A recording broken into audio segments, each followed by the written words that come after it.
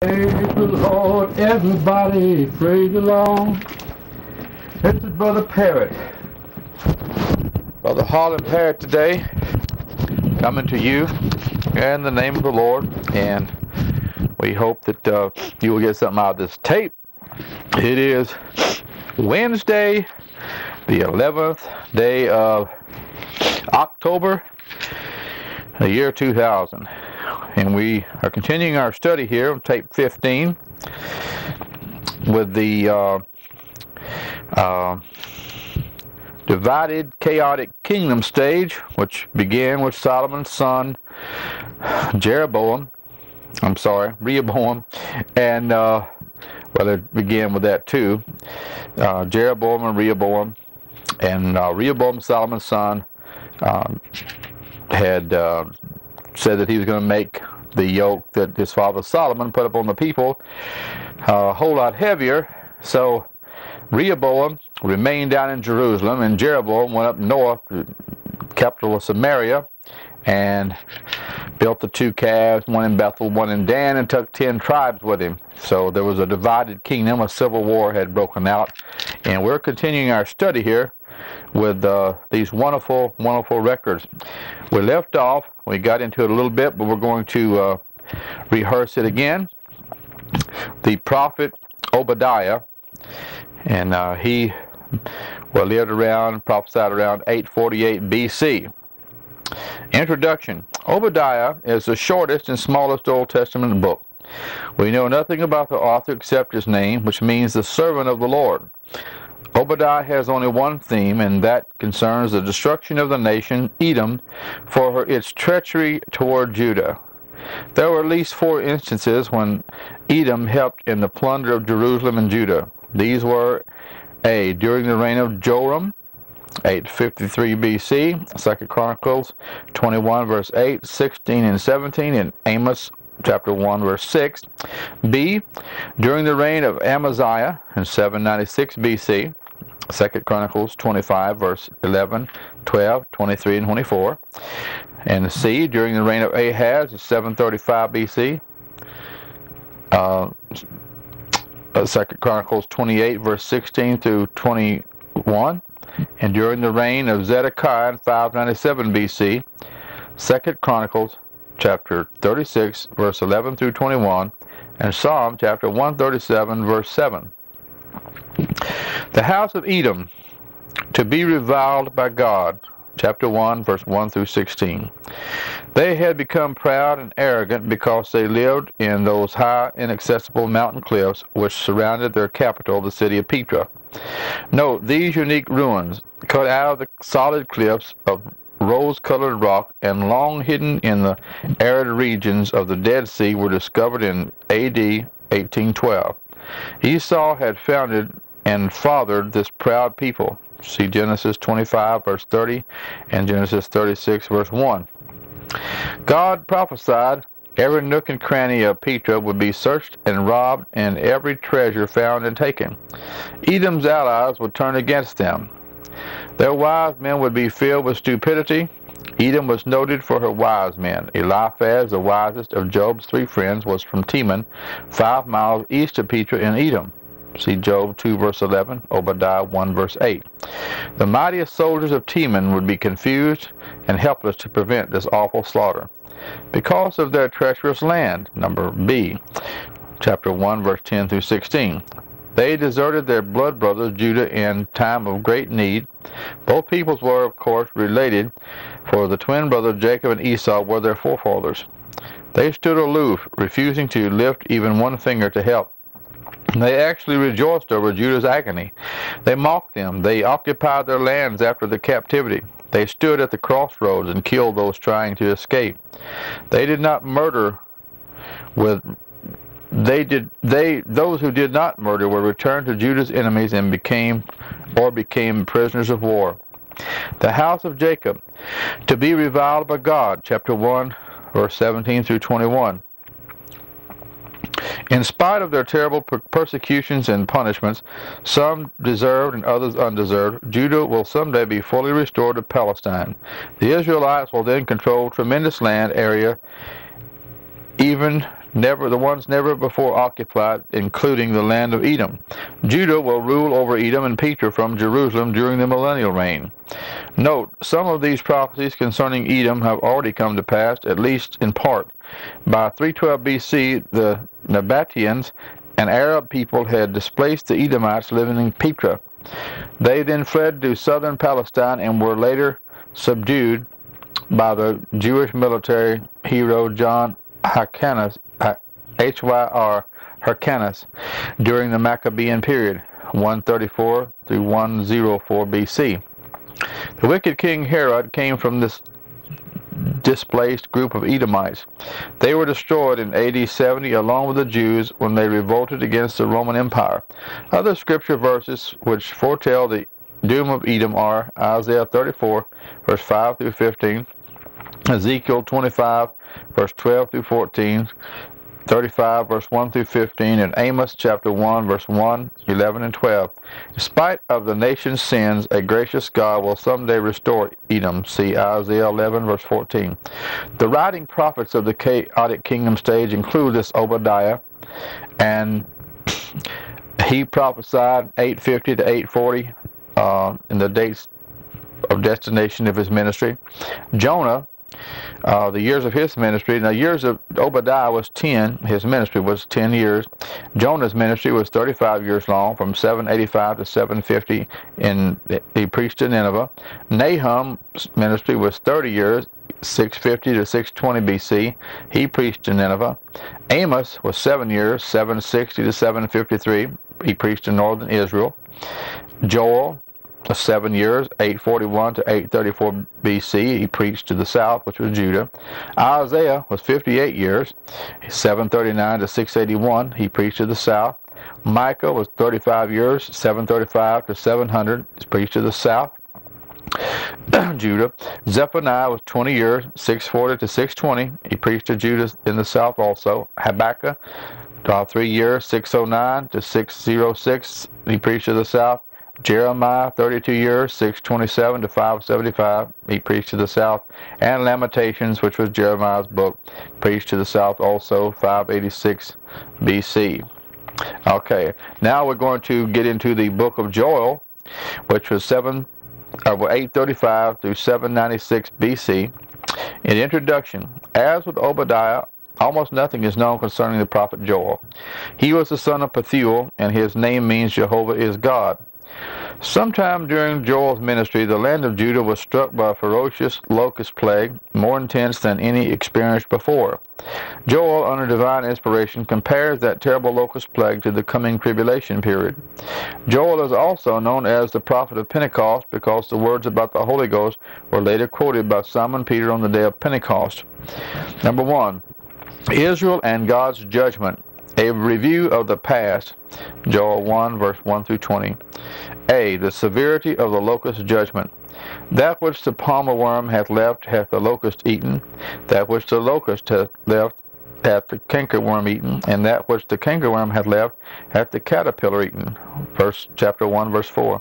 Some expositors interpret these words as describing the 4 stages in the development of the caterpillar, while others consider them to be 4 different kinds of insects. Locusts were often sent as a judgment from God. See Deuteronomy 28, verse 38 through 42, Exodus 10, verse 12 through 15, 1 Kings 8, verse 37, and Revelation 9, verse 1 through 12. The title name for the locust judgment: Alas for the day of the Lord is at hand, and as a destruction from the Almighty shall it come. Joel 1:15. This is the second mention of the minor prophets of the term the day of the Lord. It can be found in many passages, both in the Old and in the New Testaments. Isaiah 2 verse 12, and 13 verse 6 and verse 9, Ezekiel 13 verse 5 and 30 verse 3, Joel 2 verse 1 and verse 11 and verse 31, and Joel 3:14, Amos 5:18 and 20, Obadiah 1:15, Zephaniah 1 verse 7 and 14, Zechariah 14 verse 1, Malachi 4 verse 5, Acts 2:20, 1 Thessalonians 5 verse 2, 2 Thessalonians 2 verse 2, and 2 Peter 3 verse 10. The phrase is almost always a reference to the 7-year tribulation period, but here in Joel 1:15 the prophet uses it to refer to the judgment then going on. Israel and God's judgment. A preview of the future. Joel 2 verse 1 through 3 verse 21. The identity of this invasion. What nation or enemy is Joel speaking of here in chapter 2 and 3? He may be referring to several in general, giving special emphasis to the last in particular. The Assyrian invasion is 701 BC, led by Sennacherib and crushed at the very gates of Jerusalem by God's death angel. See 2 Kings chapter 19 and Joel 2 verse 20. The Babylonian invasion, 586 BC, led by Nebuchadnezzar, 2 Kings 24. The Russian invasion, the Middle East, during the middle of the tribulation, to be led by Gog, Ezekiel 38 and 39. And this right here is not talking about a Russian invasion. This is talking about the actual Battle of Armageddon. The final invasion at the end of the tribulation to be led by the Antichrist is the Battle of Armageddon, which is the same as Ezekiel 38 and 39. See Revelation 16, verse 13 through 16, and 19, verse 11 through 21. The gathering place of this invasion. I will also gather all nations and will bring them down to the valley of Jehoshaphat and will judge them there. 3 verse 2. See also 3 verse 9 through 14.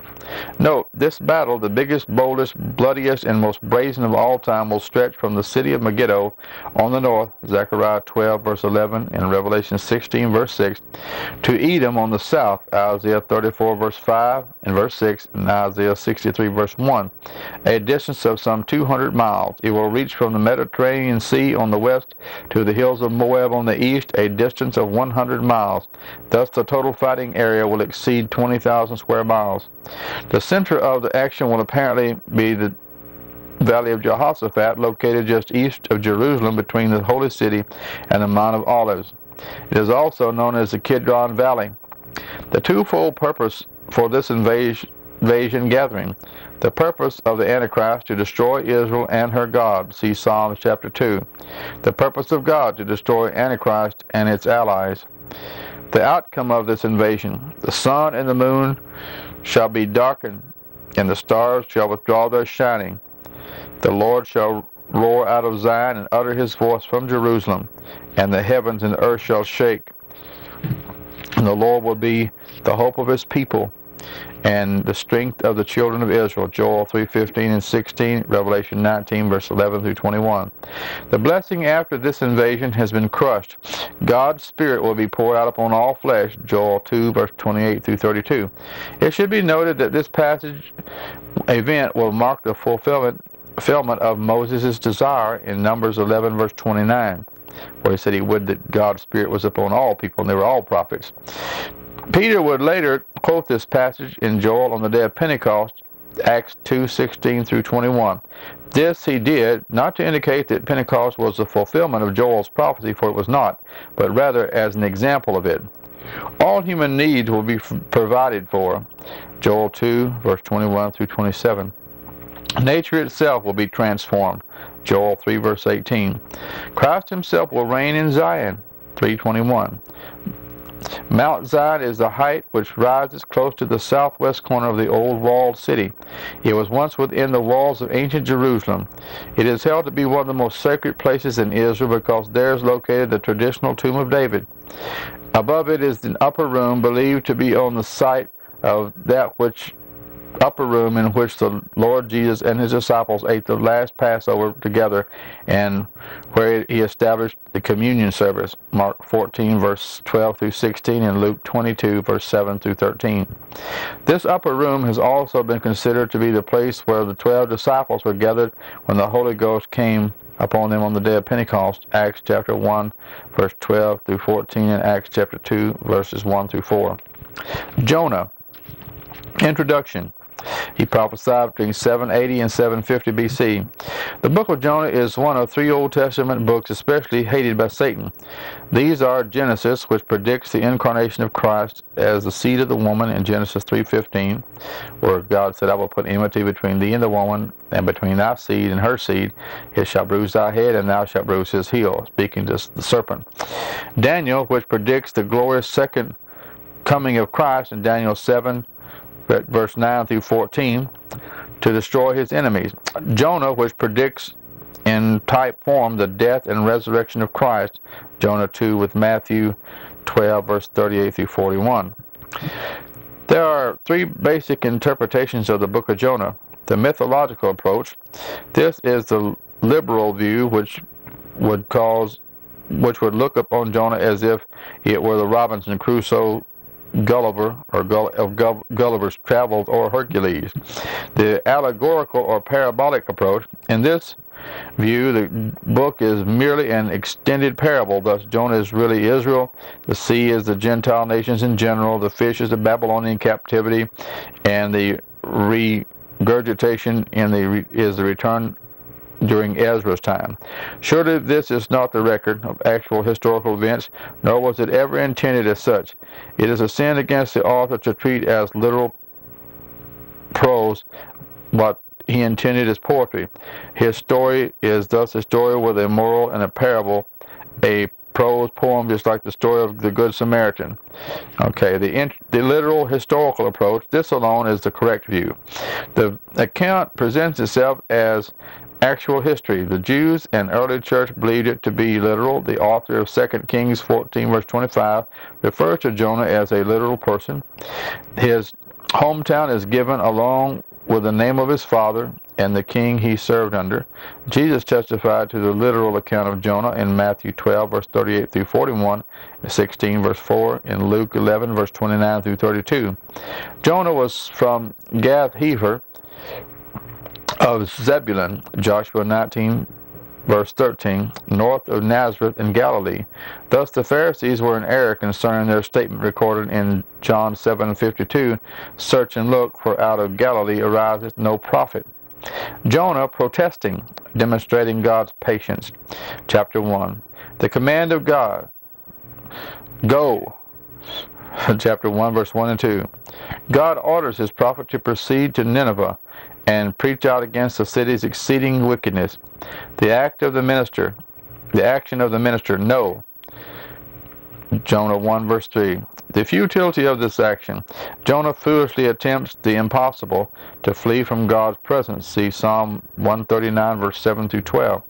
He purchases a fare to Tarshish, ancient name for Spain, from the port of Joppa. This port is significant, for some 8 centuries later another Jewish preacher will receive a similar command to share the gospel with some Gentiles. See Acts chapter 10 verse 5. The reason for his action. Why did he disobey? Several reasons have been offered. Because he was a coward. This is definitely an error, as seen by 1 verse 12. Because he was an extreme nationalist. This seems to be the logical answer. At this time in history, Assyria was on the rise, and many felt it would only be a matter of time before her blood-covered boots came marching toward Palestine. The cruelty of the Assyrian armies was unparalleled in ancient history. Consider the following testimonies from various authors. Some of the victims were held down, while one of the band of torturers, who are portrayed upon the monuments gloating fiendishly over their fearful work, inserts his hand into the victim's mouth, grips his tongue, and wrenches it out by the roots. In ancient spot, pegs are driven into the ground. To these another victim's wrists are fixed with cords. His ankles are similarly made fast, and the man is stretched out, unable to move a muscle.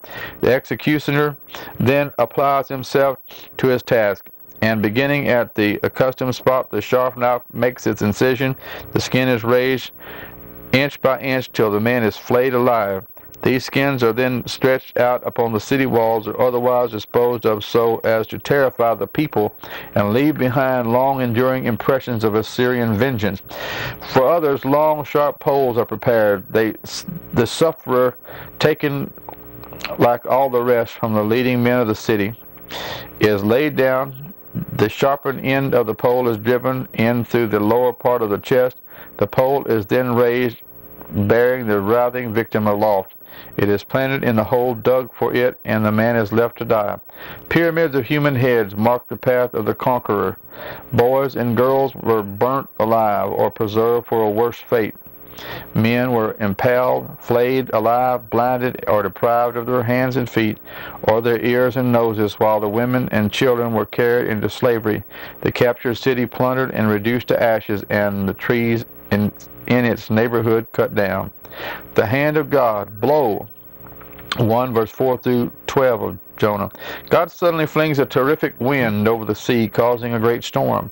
The frightened sailors pray to their various pagan gods and frantically throw the cargo they are carrying overboard to lighten the ship.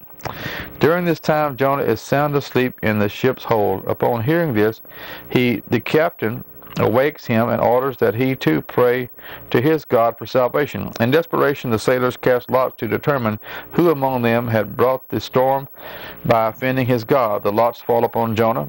Jonah admits to them his nationality and sin of disobeying God. He then advises them to throw him overboard. The action of the mariners, throw, 1 verse 13 through 17. After further useless struggling, the sailor cry out a prayer for forgiveness for what they have to do with Jonah and quickly throw him overboard into the boiling sea.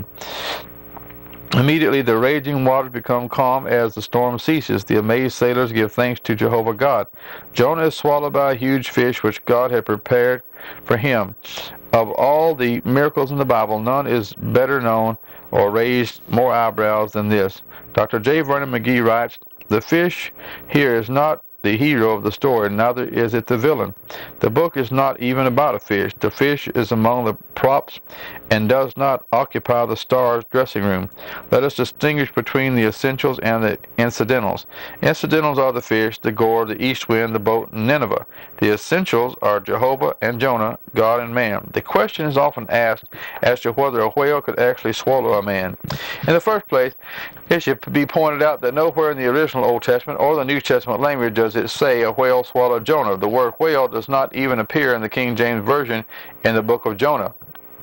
The Hebrew word for fish is dag and refers to a great sea monster. In Matthew 12:40, the word translated whale by the King James Version is the Greek word ketos, which again refers to a sea monster. In the second place, God could have used a whale had he chosen to. Dr. Gleason Archer writes the following paragraph.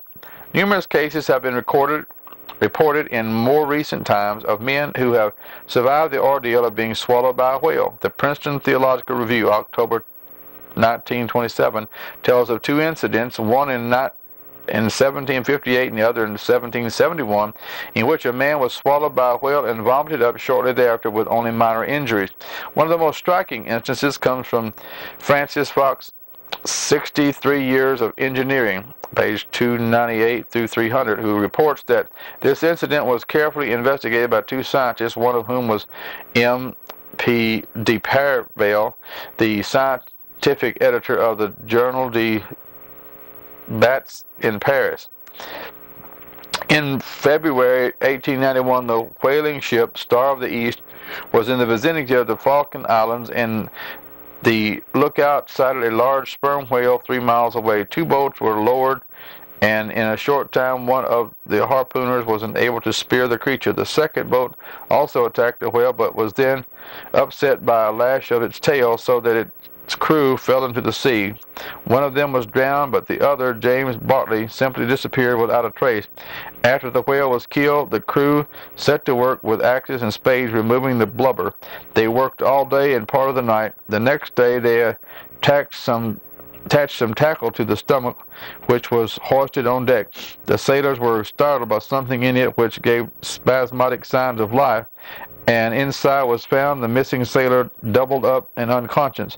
He was laid on the deck and treated to a bath of seawater, which soon revived him. At the end of the third week, he had entirely recovered from the shock and resumed his duties. His face and neck and hands were bleached to a deadly whiteness and took on the appearance of parchment. Bartley affirms that he would probably have lived inside his house of flesh until he starved, for he had lost his senses through fright and not through lack of air. A survey of the Old Testament, page 301. Jonah praying, demonstrating God's pardon, chapter 2. The petition, Jonah 2, verse 1 through 8. Jonah immediately begins an earnest and all-out one-man prayer meeting. His altar was perhaps the strangest ever used, the slippery slopes of a fish's stomach. Some believe Jonah's language seems to indicate he actually died and was later resurrected by God. Note his phrases, "Out of the belly of hell, or Sheol, I cried." Verse 2. "Thou brought up my life from corruption." Verse 6. "My soul fainted within me." Verse 7. While there is no question that God could have done this, the simple context approach would suggest Jonah did not die, but was at the point of death. On 2 occasions, Jonah refers to thine holy temple. See verse 4 and verse 7. In fact, he points his prayer in this direction. Jonah was no doubt calling to remembrance Solomon's temple dedication some 150 years back, 1 Kings 8, verse 38 and 39. "What prayer and supplication soever be made by any man, or by all thy people Israel, which shall know every man the plague of his own heart, and spread forth his hands toward this house, then hear thou in heaven thy dwelling place, and forgive and do and give to every man according to his ways, whose heart thou knowest, for thou, even thou only, knowest the hearts of all the children of men." One can almost picture the pathetic and praying prophet as he sloshed and slid around in the seaweeds wrapped around his head. The backslider is often forced to wear a strange halo. Jonah mentions a scientific fact totally unknown by human resources in that day when he speaks of the mountain which rise from off the ocean floor. See verse 6. This is just another little proof that the Bible is indeed the very Word of God. Jonah renounces his sin, remembers his vow, his service, and consecrates his life to God. Verse 8 and 9. The pardon. He ends his prayer with a 5-word summary of the entire Bible and indeed the very plan and purpose of God. Salvation is of the Lord. Verse 9. He is then vomited up on dry land by the fish. Jonah's preaching, the demonstrating God's power. The warning, chapter 3, verse 1 through 4. His mission field. Nineveh lay on the eastern side of the Tigris and was one of the greatest, if not the greatest, of the cities of antiquity. It had 1,200 towers, each 200 feet high, and its wall was 100 feet high, and of such breadth that 3 chariots could drive on it abreast. It was 60 miles in circumference and could, within its walls, grow enough corn, enough for the population of 600,000. Xenophon says the basement of its wall was of polished stone, and its width 50 feet. In the city was a magnificent palace with courts and walls covering more than 100 acres. The roofs were supported by beams of cedar, resting on columns of cypress inlaid and strengthened by bands of sculptured silver and iron. Its gates were guarded by huge lions and bulls sculptured in stone. Its doors were of ebony and cypress encrusted with iron, silver, and ivory and paneling. The rooms were sculptured slabs of alabaster and cylinders and bricks with cuneiform inscriptions. Hanging gardens were filled with rich plants and rare animals, and served with other temples and palaces, libraries and arsenals to adorn and enrich the city, and all was built by the labor of foreign slaves. His message, yet 40 days and Nineveh shall be overthrown. Verse 4. 40 is often the number of testing in the Bible as indicated by the following. The flood rains continue 40 days and 40 nights in Noah's time, Genesis 7, verse 17. Moses spent 40 days on Mount Sinai, Exodus 24, verse 18. The 12 spies searched out Palestine for 40 days, Numbers 13, verse 25. Israel wandered for 40 years in the wilderness, in Numbers 14:33. Jesus was tempted for 40 days, Matthew 4 verse 2. 40 days elapsed between his resurrection and his ascension, Acts 1 verse 3. The anointing, the morning, Jonah 3 verse 5 through 9. This chapter describes the greatest revival in all recorded history. No other physical miracle in this book or in any other Old Testament book compares with the marvel and extent of this spiritual miracle. In the New Testament, Jesus later warned that his entire generation in general would someday be drastically affected because the men of Nineveh shall rise in judgment with this generation and shall condemn it because they repented at the preaching of Jonah, and behold, a greater than Jonah is here. Matthew 12 verse 41. The critic, however, always anxious to knock the Bible, has gleefully pointed out that secular history records no such revival in Nineveh as recorded here. Dr.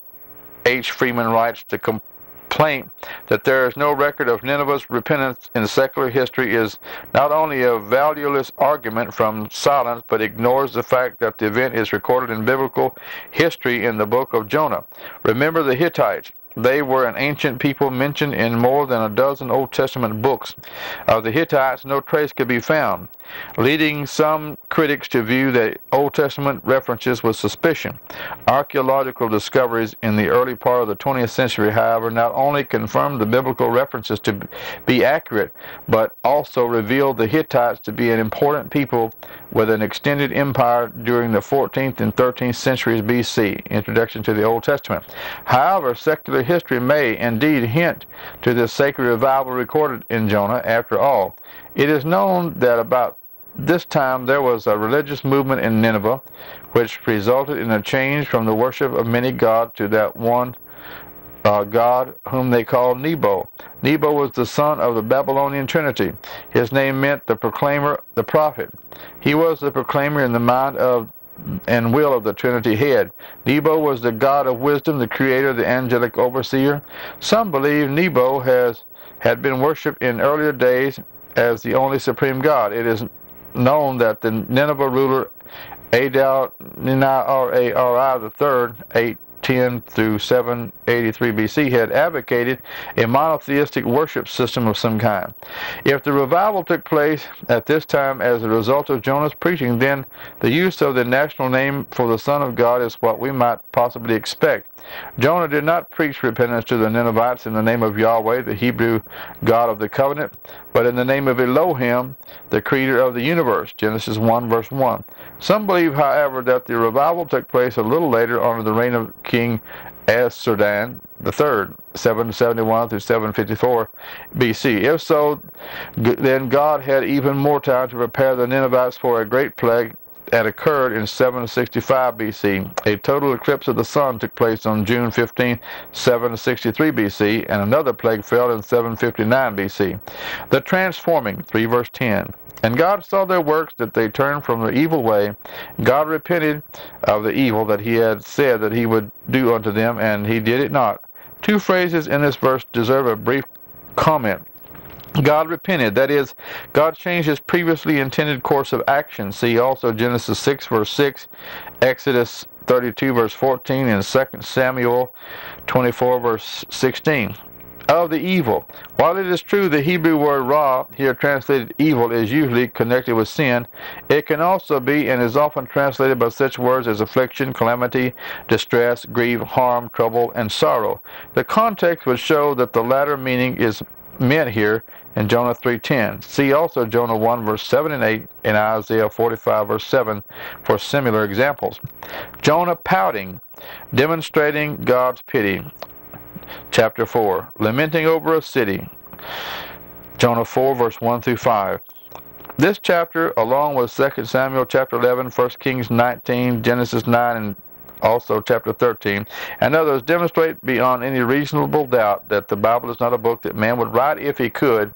Here God's chosen minister is presented as a petty and pouting prophet sitting on a hill outside Nineveh and hoping the city will refuse his previous message and be destroyed. Surely Jeremiah's sober words apply here in Jeremiah 17 verse 9. The heart is deceitful above all things and desperately wicked. Who can know it? He reluctantly acknowledges the grace, mercy, and goodness of God, and then in brazen desperation and disappointment dares to pray. Therefore now, O Lord, take, I beseech thee, my life from me, for it is better for me to die than to live. Jonah 4, verse 3. See Numbers 11, verse 15 for Moses, Jeremiah 20, verse 14 through 18 for Jeremiah, 1 Kings 19, verse 4 for Elijah, and similar requests. God then attempts to reason with Jonah as he once did with Cain, Genesis 4, verse 6 and 7, and as he still does with sinners everywhere, Isaiah 1, verse 18. Learning under a gourd, 4, verse 5 through 11. Jonah makes a leafy lean-to shelter and continues to sit sulking on the hillside. When the sun is withered, the leafy shelter, to Jonah's surprise and grief, God arranges for a vine to grow quickly and shade him. But God also prepares a worm, which soon eats through the vine's stem and kills it. Finally, the Lord subjects his prophet to a scorching east wind until he once again cries out for God to kill him. Jonah is asked then if he regretted the destruction of the vine. The prophet loudly assures God that he did, indeed, and the divine trap is sprung. God's final recorded words to Jonah must have softened his stubborn and carnal heart. In chapter 4, verse 10 and 11, Then said the Lord, Thou hast had pity on the gourd, for which thou hast not labored, neither madest it grow, which came up in a night and perished in a night.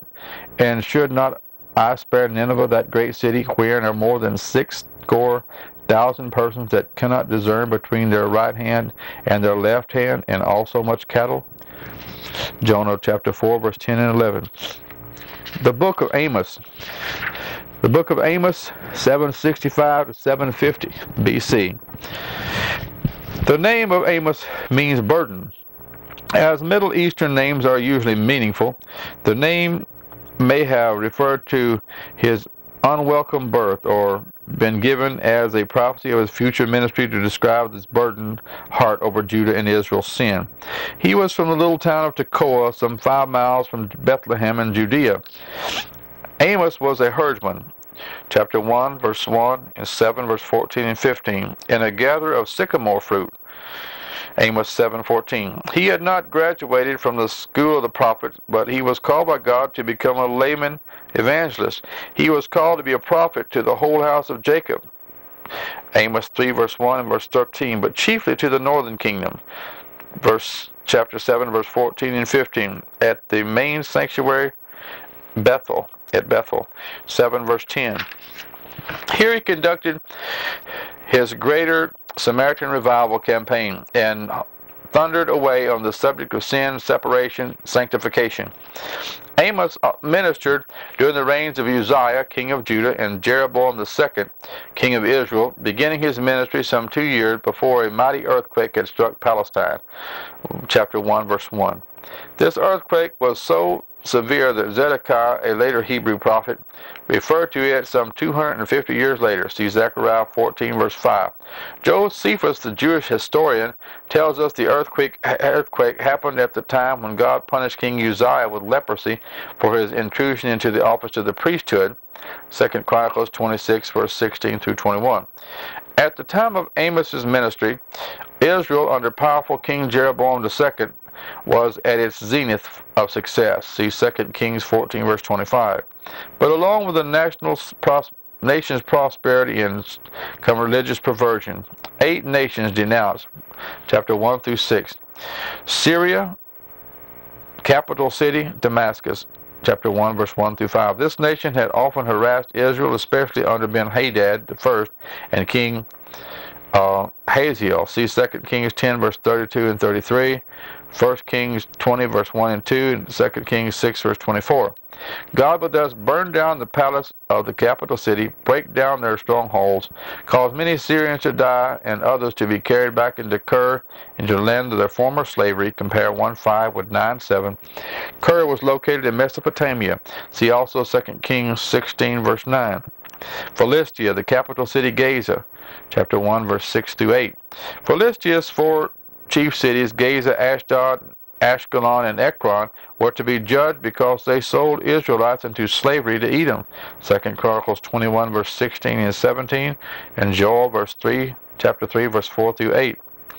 Phoenicia, the capital city, Tyre, chapter 1, verse 9 and verse 10. They had broken their covenant of brotherhood with Israel, referring to the agreement David and Solomon had made with Tyre. See 1 Kings chapter 9, verse 13. Israel had been attacked by Tyre, and its citizens led into slavery to Edom. Joel 3, verse 4 through 8. God would thus burn down the forts and palaces of Tyre. Edom's capital cities, Teman and Bozrah, chapter 1, verse 11 and 12. Teman was located southeast of Petra, and Bozrah was in the north-central Edom. Even though the Edomites and the Israelites were closely related, one people from Esau and the other from Jacob, see Genesis 25, verse 30, Israel had suffered grievously at the hands of Edom. Malachi 1, verse 2, and Obadiah 1, verse 1 through chapter 1, verse 1 through 21. Their strongholds would thus be burned. Ammon, and the capital city was Rabbah, chapter 1, verse 13 through 15. The Ammonites, descendants of Lot's youngest daughter, Genesis 19, verse 38, had committed cruel crimes, ripping open pregnant Israelite women with their great swords during their expansion wars in Gilead. God would thus destroy their cities and enslave their people. Moab, the capital city, was Kerioth, chapter 2, verse 1 through 3, of Amos. These people were from Lot's older daughter, Genesis 19, verse 37, had, among other crimes, desecrated the tombs of the kings of the Edom with no respect for the dead. 2 Kings 3, verse 26 and verse 27. Moab would be defeated in battle and its palaces burned. Judah, the capital city, Jerusalem, chapter 2, verse 4 and verse 5. Judah had rejected the word of God and disobeyed the God of the word. They had hardened their hearts as the fathers had done. Israel, the capital city, was Samaria, chapter 2, verse 6 through 16 of Amos. They had perverted justice by accepting bribes. They had sold the poor into slavery, trading them for a pair of shoes. Both fathers and sons were guilty of immorality with the same harlot. They were lounging in stolen clothing from their debtors at religious feasts. They had offered sacrifices of wine in the temple, which had been purchased with stolen money. They were absolutely unthankful for God's past blessing. They caused Nazarites to sin by tempting them to drink wine. Because of all this, God would make them groan as a loaded-down wagon would groan, cause their swiftest warriors to stumble in battle. The whole house of Jacob, both Israel and Judah, chapter 3, verse 1 through chapter 6, verse 14. Jacob's punishment equals her past privilege, chapter 3, verse 1 through 3. Hear this word that the Lord has spoken against you, O children of Israel, against the whole family which I brought up from the land of Egypt, saying, You only have I known of all the families of the earth. Therefore I will punish you for all your iniquities. Can two walk together except they be agreed? God was issuing them one final warning through his prophet. Chapter 3, verse 7. Jacob's enemies are called upon to attest to her wickedness. Chapter 3, verse 9. Her women have become cruel and demanding. Chapter 4, verse 1 through 3. Her formal and empty religious ceremonies have become an insult to divine holiness. Chapter 4, verse 4 and 5. Chapter 5, verse 21 through 26. They had surrounded themselves with gross luxury, with ivory beds to lie upon and the choicest food to eat. Chapter 6, verse 4. They had thought more of worldly music than their own Messiah. Chapter 6, verse 5. They had drunk wine by the bucketful, perfumed themselves with sweet ointments, and totally neglected the poor and needy. Chapter 6, verse 6. God had tried everything to bring his people to their senses. Chapter 4, verse 6 through 13. But they had refused. Thus their former Savior would now become their judge. Therefore thus will I do unto thee, O Israel, and because I will do this unto you, prepare to meet thy God, O Israel. Chapter 4, verse 12. One final invitation is extended by God. Chapter 4, 5, verse 4 through 15. Seek him who maketh the stars, and turneth the shadow of death into the morning, and maketh the day dark with night, that calleth for the waters of the sea, and poureth them out upon the face of the earth. The Lord is his name. The invitation was rejected, and judgment would fall. Jacob would be consumed as a lion devours a sheep. 3, verse 12. There would be crying in the streets and every road. 5, verse 16. In that day they would be like a man who escaped from a lion, only to meet a bear. They would be as one who leans against a wall in a dark room and puts his hand upon a snake. 5 verse 19. 90% of their soldiers would fall in battle. 5 verse 3. 5 visions announced, chapter 7 through 9. The locust plagues, chapter 7 verse 1 through 3.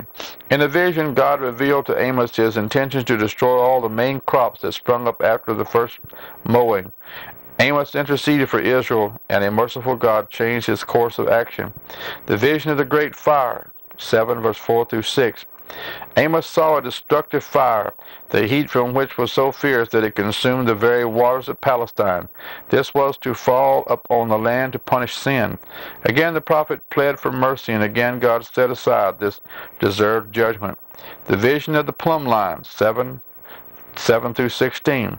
Amos viewed the Lord as he stood beside a wall built with a plumb line to see if it was straight.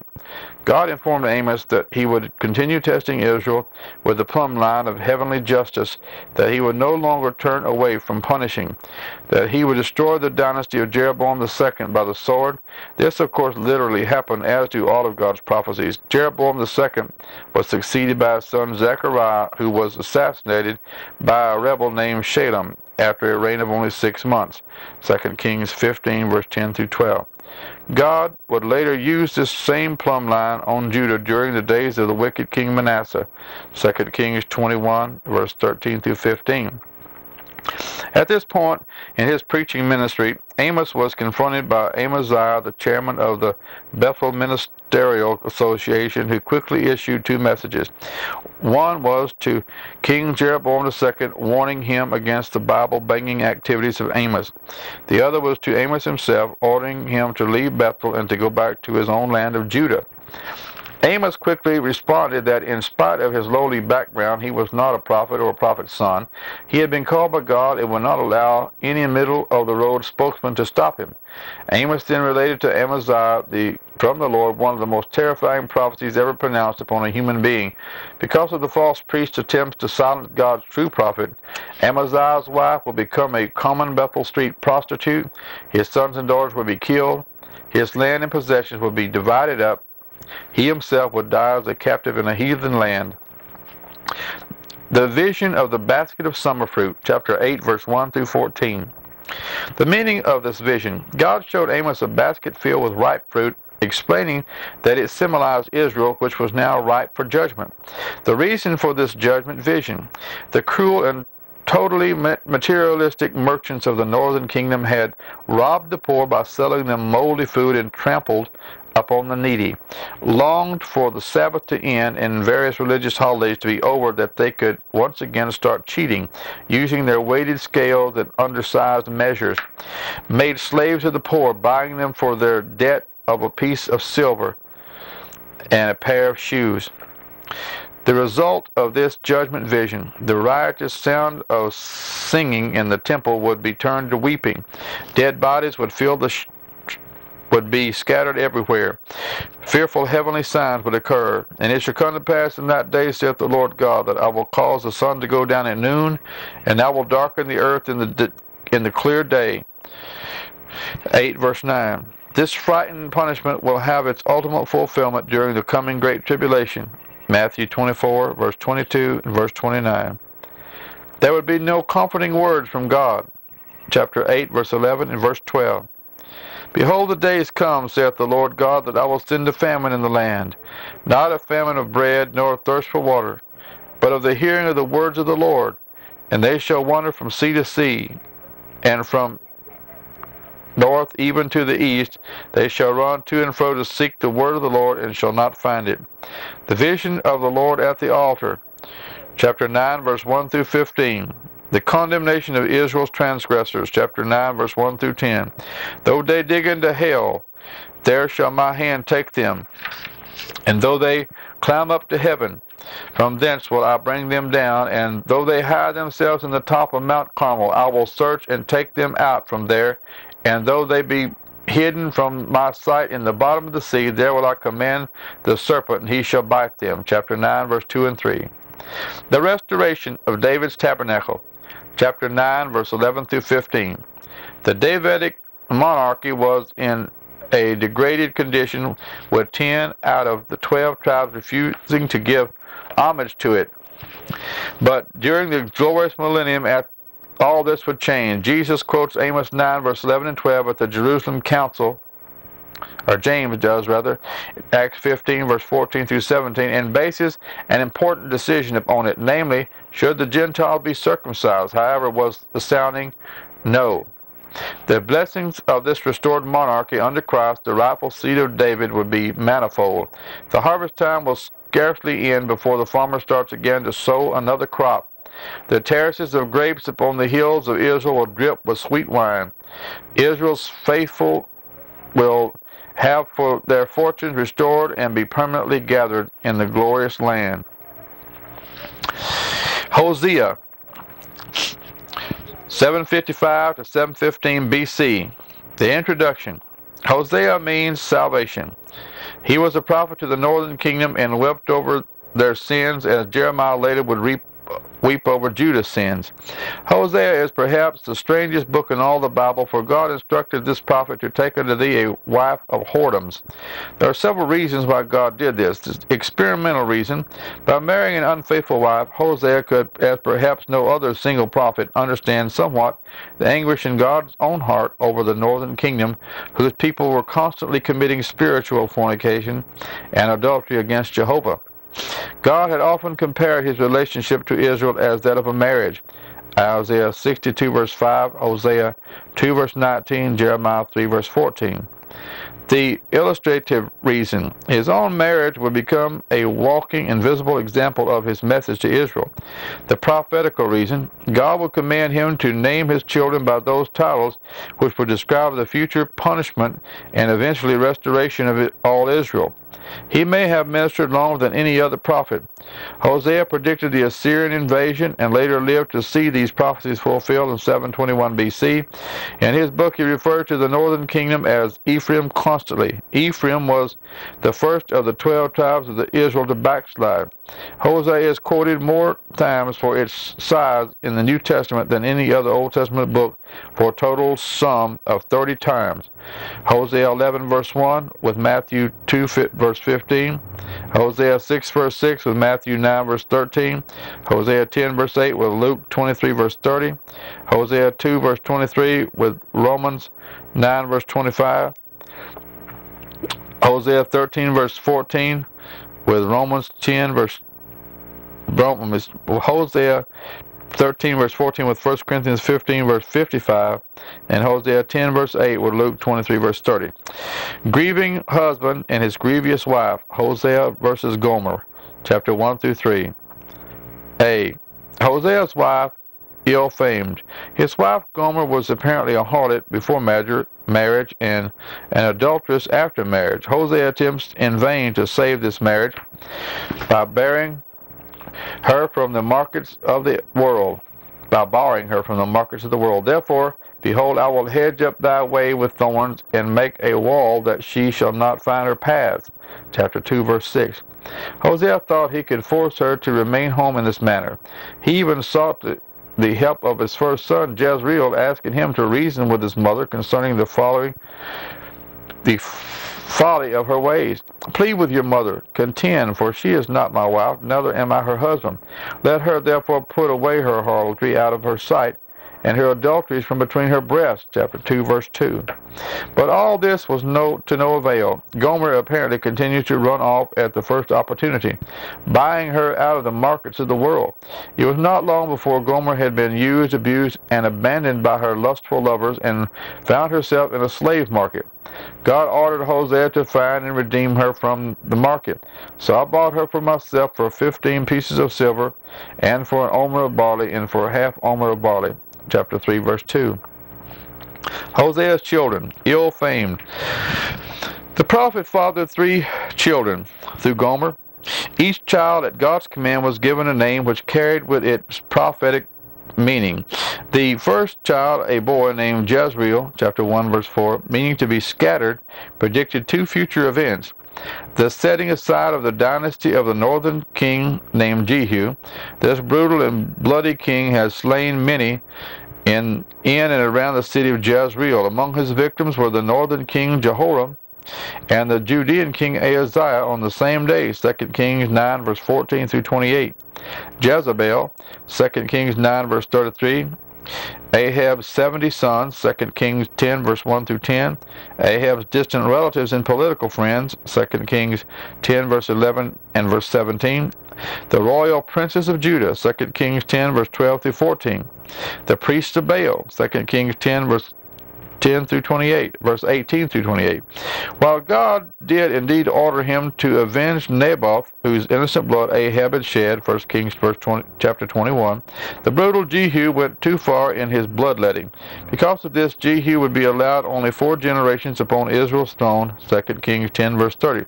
These were his first generation, Jehoahaz, his son; second generation, Jehoash, his grandson; third generation, Jeroboam II, his great-grandson; and the fourth generation, Zechariah, his great-great-grandson. At the time of the birth of Hosea's son, Jehu's third generation was ruling in the person of Jeroboam II. Thus it would not be long until the dynasty would end. This, of course, happened in the days of Zechariah, who was murdered after a reign of but 6 months, 2 Kings 15, verse 12. The Assyrian invasion, at which time the entire northern kingdom would be scattered, chapter 1, verse 5. The second child, a girl named Lohuramah, chapter 1, verse 6. This name literally meant no more mercy, indicating that God's judgment was just around the corner. Along with this baby, however, came the promise that God would spare Jerusalem, the southern kingdom, of his coming Assyrian invasion. See chapter 1, verse 7 of Hosea. This, of course, happened as recorded in 2 Kings 19, verse 35. The third child, a boy named Lo-ammi, chapter 1, verse 9. Here the name means not my people.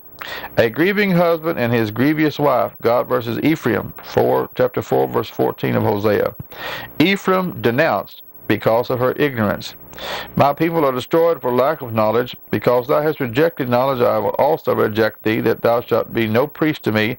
Seeing thou hast forgotten the law of thy God, I will also forget thy children. Chapter 4, verse 6, Hosea. Because of her idolatry, my people asked counsel of their idols. They sacrificed upon the top of the mountains and burned incense upon the hills. Ephraim is joined to idols. Let him alone. Chapter 4, verse 12, 13, and verse 17. Because of immorality. I know Ephraim, and Israel is not hidden from me. For now, O Ephraim, thou committest whoredoms, and Israel is defiled. Chapter 5, verse 3. Ephraim's desire, in spite of her wickedness, God still loved her. O Ephraim, what shall I do unto thee? O Judah, what shall I do unto thee? For your goodness is like a morning cloud, and like the early dew it goeth away. Chapter 6, verse 4. Ephraim described, she was aflame with lust like a baker's hot oven. Chapter 7, verse 4. God said the hearts of the people smolder with evil plots during the night and burned into flaming fire the next morning. They mingled with the heathen, and had become as useless as a half-baked cake. Chapter 7, verse 8. They were as a silly dove calling to Egypt and flying to Assyria for help. Chapter 7, verse 11. They were as a crooked bow, always missing the target, which was God's glory. Chapter 7, verse 16. They lay among the nations as a broken pot. Chapter 8, verse 8. They were as a wandering and lonely wild ass. Chapter 8, verse 9. They were as a dried up root. Chapter 9, verse 16. They were as an empty vine. Chapter 10, verse 1. They were as a backsliding heifer. Chapter 4, verse 16.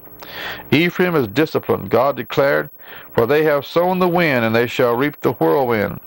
8, verse 7. See also 10, verse 13. God would therefore for a while withhold his mercy from them. Chapter 2, verse 4. They would be many days without a king. This is in 3 verse 4. Without a king, in 721 BC, Hosea, Israel's last king, was dethroned, and in 587 BC, Zedekiah, Judah's final king, was deposed. Some 6 centuries later, Israel's only true king was rejected. John 19 verse 15. Thus this tragic situation will continue until Jesus comes back again in Revelation 19 verse 11 through 21. A prince. The next recorded prince in Israel's future will not minister until the millennium. See Ezekiel 44 verse 3. The sacrifice. In AD 70, Titus destroyed the temple and all the animal sacrifices ceased. During the tribulation, they will once again be instituted, only to be stopped by the Antichrist. Daniel 9, verse 27. An image. This literally means the pillars and may refer to the temple. A temple will be rebuilt during the tribulation. Revelation chapter 13, and destroyed. Zechariah 14, verse 2, and again raised during the millennium. Ezekiel 40, verse 48. An ephod, a reference to Israel's high priesthood. The ephod was a garment he wore. Her last high priest personally planned the murder of the nation's own Messiah. John 11, verse 49 through 51, and Matthew 26, verse 57 through 68. Teraphim. These were normally figures or images in human form. See Genesis 31, verse 34. It is not known what Hosea had in mind here. They would go off as slaves into Assyria. Chapter 10, verse 6. They would be for a while swallowed up among the nations. Chapter 8, verse 8. Chapter 9, verse 17. Ephraim delivered. Someday this glorious event will take place. Note the following passages. In Hosea chapter 2, verse 19 and verse 23. Chapter 3, verse 5. Chapter 6, verse 1 through 3. Chapter 11, verse 1, verse 4, verse 8, verse 9. Chapter 13, verse 10, verse 14. Chapter 14, verse 4 through 7. Micah, 740 to 690 BC. Introduction. Micah lived on the Philistine border at a town called Moresheth, about 25 miles southeast of Jerusalem. He was contemporary with Isaiah. Micah was a country preacher, while Isaiah was a court preacher. Micah was God's final prophet to the northern kingdom. He was the only prophet sent to both the southern and northern kingdoms. He ministered especially to the capitals of these kingdoms, Jerusalem and Samaria. He includes an amazing number of prophecies in his short book. The fall of Samaria, chapter 1, verse 6 and 7. The invasion of Judah by the Assyrians, chapter 1, verse 9 through 16. The eventual fall of Jerusalem and destruction of his temple in chapter 3, verse 12, and chapter 7, verse 13. The exile in Babylon, chapter 4, verse 10. The return from captivity and future restoration of Israel, chapter 4, verse 1 through 8 and 13, and chapter 7, verse 11 and verse 14. The birth of Christ in Bethlehem, chapter 5, verse 2. The future reign of Christ, chapter 2, verse 12 and 13, and chapter 4, verse 1 and verse 7. Micah is quoted on 3 occasions by the elders of Judah, Jeremiah 26, verse 18, quoted by Micah in 3, quoting Micah 3:12, by the Magi coming to Jerusalem in Matthew 2, verse 5 and 6, quoting from Micah 5, verse 2, by Jesus when sending out the 12, Matthew 10, 35 and 36, quoted by Micah 7, verse 6. The outward look. Micah's public sermons, chapter 1 through chapter 6, proclaiming the retribution upon Israel, chapter 1, verse 3. The first sermon, 1. God himself would soon respond in judgment because of the sins found in Samaria and Jerusalem, chapter 1, verse 1 through 5. Samaria would be utterly destroyed, chapter 1, verse 6. This, of course, happened during the Assyrian invasion, 2 Kings, chapter 17, verse 1 through 18. The enemy will come up to the very gates of Jerusalem, chapter 1, verse 9. But God would spare his beloved city for yet another 115 years before allowing the Babylonians to destroy it, 2 Kings 19, verse 35. The second sermon. God condemns those who lie awake at night plotting a wickedness and rise at dawn to perform it, chapter 2, verse 1. He promises to reward their evil with evil, chapter 2, verse 3. Israel rejects her true prophets, telling them that God would never do such things, chapter 2, verse 6. Their punishment will only end when the Messiah, the breaker and king of 2:13, leads them out of exile through the gates of their city of captivity back to their own land. His third sermon, Israel's leaders are especially rebuked by God. They were supposed to know what right from wrong, but were themselves the vilest of all sinners. Chapter 3, verse 1 through 5. Their corrupt and crowd-pleasing messages would lead to the destruction of the people. Chapter 3, verse 6 and 7. Micah alone, other prophets at that time, was full of power by the Spirit of the Lord, and of judgment, and of might, to declare unto Jacob his transgression, and to Israel his sin. Chapter 3, verse 8. Because of those false prophets, Jerusalem would later be plowed as a field and become a heap of rubble. The very spot on Mount Moriah where the temple stood would be overgrown with brush. Chapter 3, verse 12. Prophesying the restoration of Israel. Chapter 4 and 5. In spite of her terrible sins, God would someday, after her punishment had been consummated, restore her to Palestine. The chronology leading to this restoration: Judah must first suffer the 70-year Babylonian captivity, chapter 4, verse 10. This was a remarkable passage indeed, for at the time Micah wrote, Babylon was anything but a world power. Assyria was a strong nation then.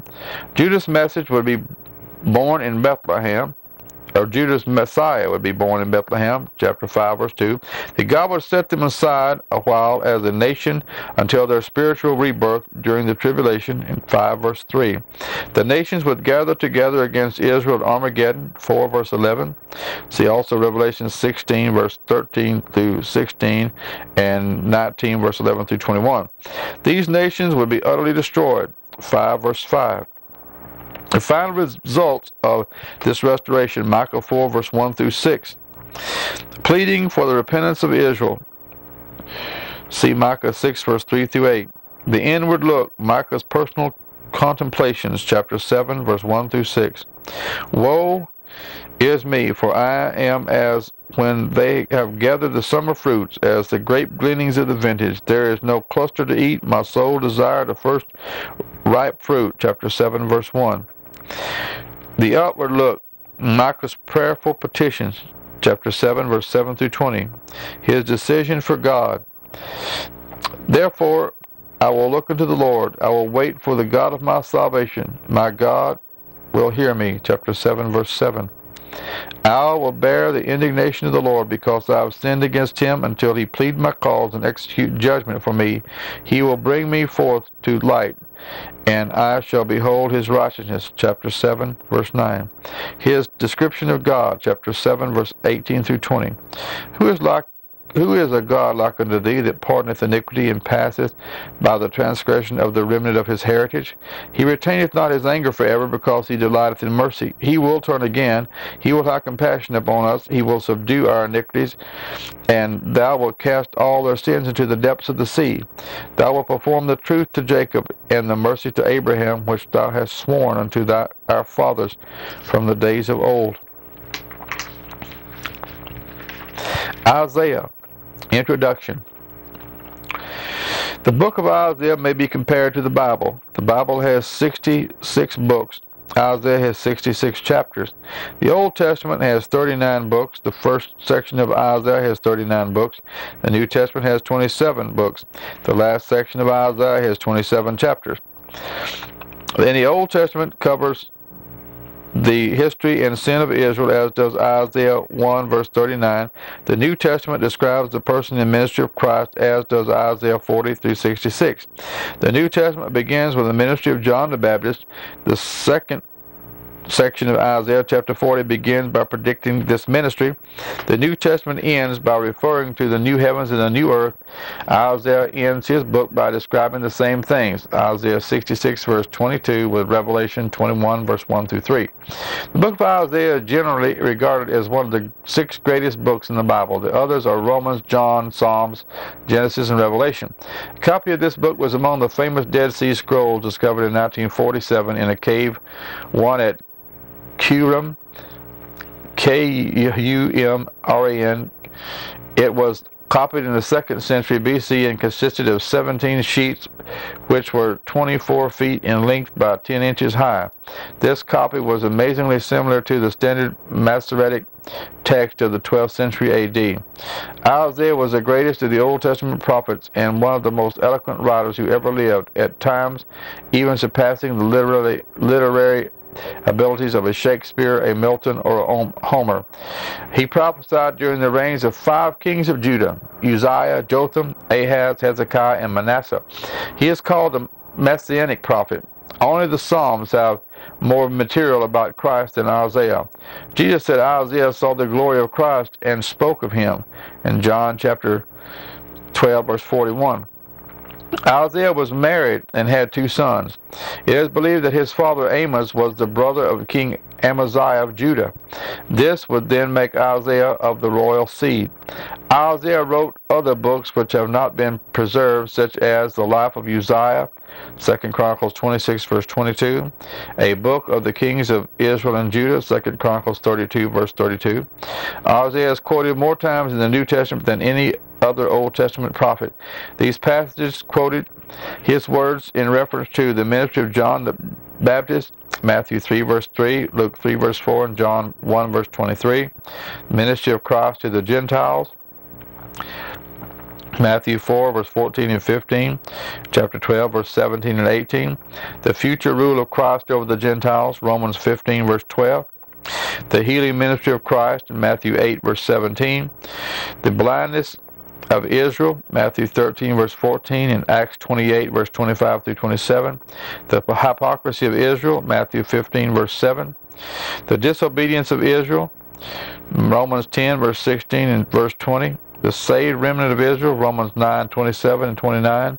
The sufferings of Christ, Acts 8, 28 and verse 30. The anointing of Christ in Luke 4, 17.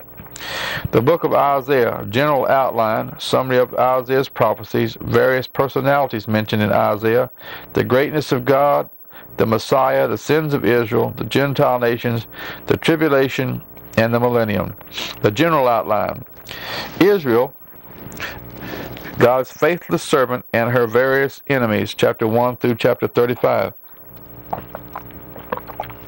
Her sins listed, chapter 1, chapter 3, and chapter 5. Her future predicted, chapter 2, chapter 4, chapter 9, chapter 11, chapter 12, chapter 25 through 35. Her great prophet's vision, chapter 6. Her wicked king's unbelief, chapter 7. Her enemies judge, chapter 13 through chapter 23. Babylon, chapter 13, 14, and 21. Assyria, chapter 14, verse 24 through 27. Philistia, chapter 14, verse 28 through 32. Moab, chapter 15 and 16. Damascus, chapter 17. Ethiopia, chapter 18. Egypt, chapter 19 and chapter 20. Edom, or Idumea, chapter 34, verse 5 through 15.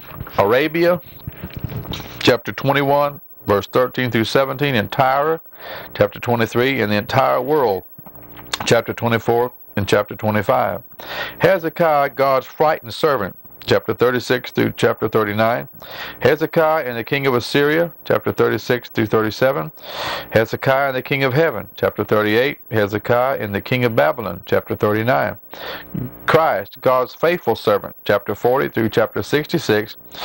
The deliverance, the comfort of Jehovah, chapter 40 through chapter 48. God and the idols, chapter 40 through 46. God and the nations, chapter 47 and 48. The deliverer, the salvation of Jehovah, chapter 49 through 57.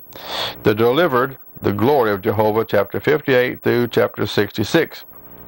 A summary of Isaiah's prophecies. Prophecies fulfilled during his own lifetime. Judah would be saved from the threatened Syrian and Israelite invasion, chapter 7, verse 4 and verse 16. Syria and Israel later to be destroyed by Assyria, chapter 8, verse 4, chapter 17, verse 1 through 14, chapter 28, verse 1 through 4. That Assyria would invade Judah, chapter 8, verse 7 and 8. Jerusalem would be saved during this invasion, chapter 37, verse 35 through 33 through 35. Moab would be judged by the Assyrians within 3 years, chapter 15 and 16. Ethiopia and Egypt would be conquered by the Assyrians, chapter 18 through chapter 20. Arabia would be destroyed, chapter 21, 13 through 17. Tyre to be destroyed, chapter 23, verse 1 through 3. Hezekiah's life would be extended by 15 years, chapter 38, verse 5.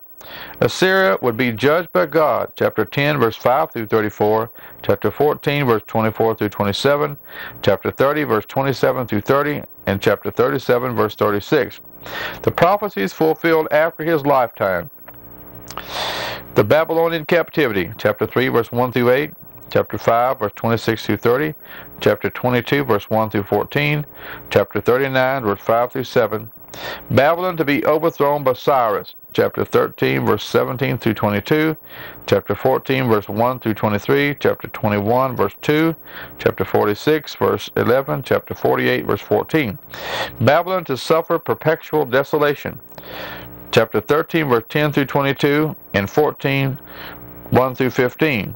That's chapter 47, verse 1 through 15. The conquest of a Persian named Cyrus, chapter 41, verse 2 and 3, chapter 44, verse 28, chapter 45, verse 1 through 4.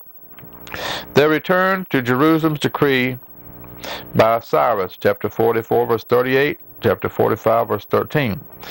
The joy of the returning remnant, chapter 48, verse 20, and also Psalms, chapter 126.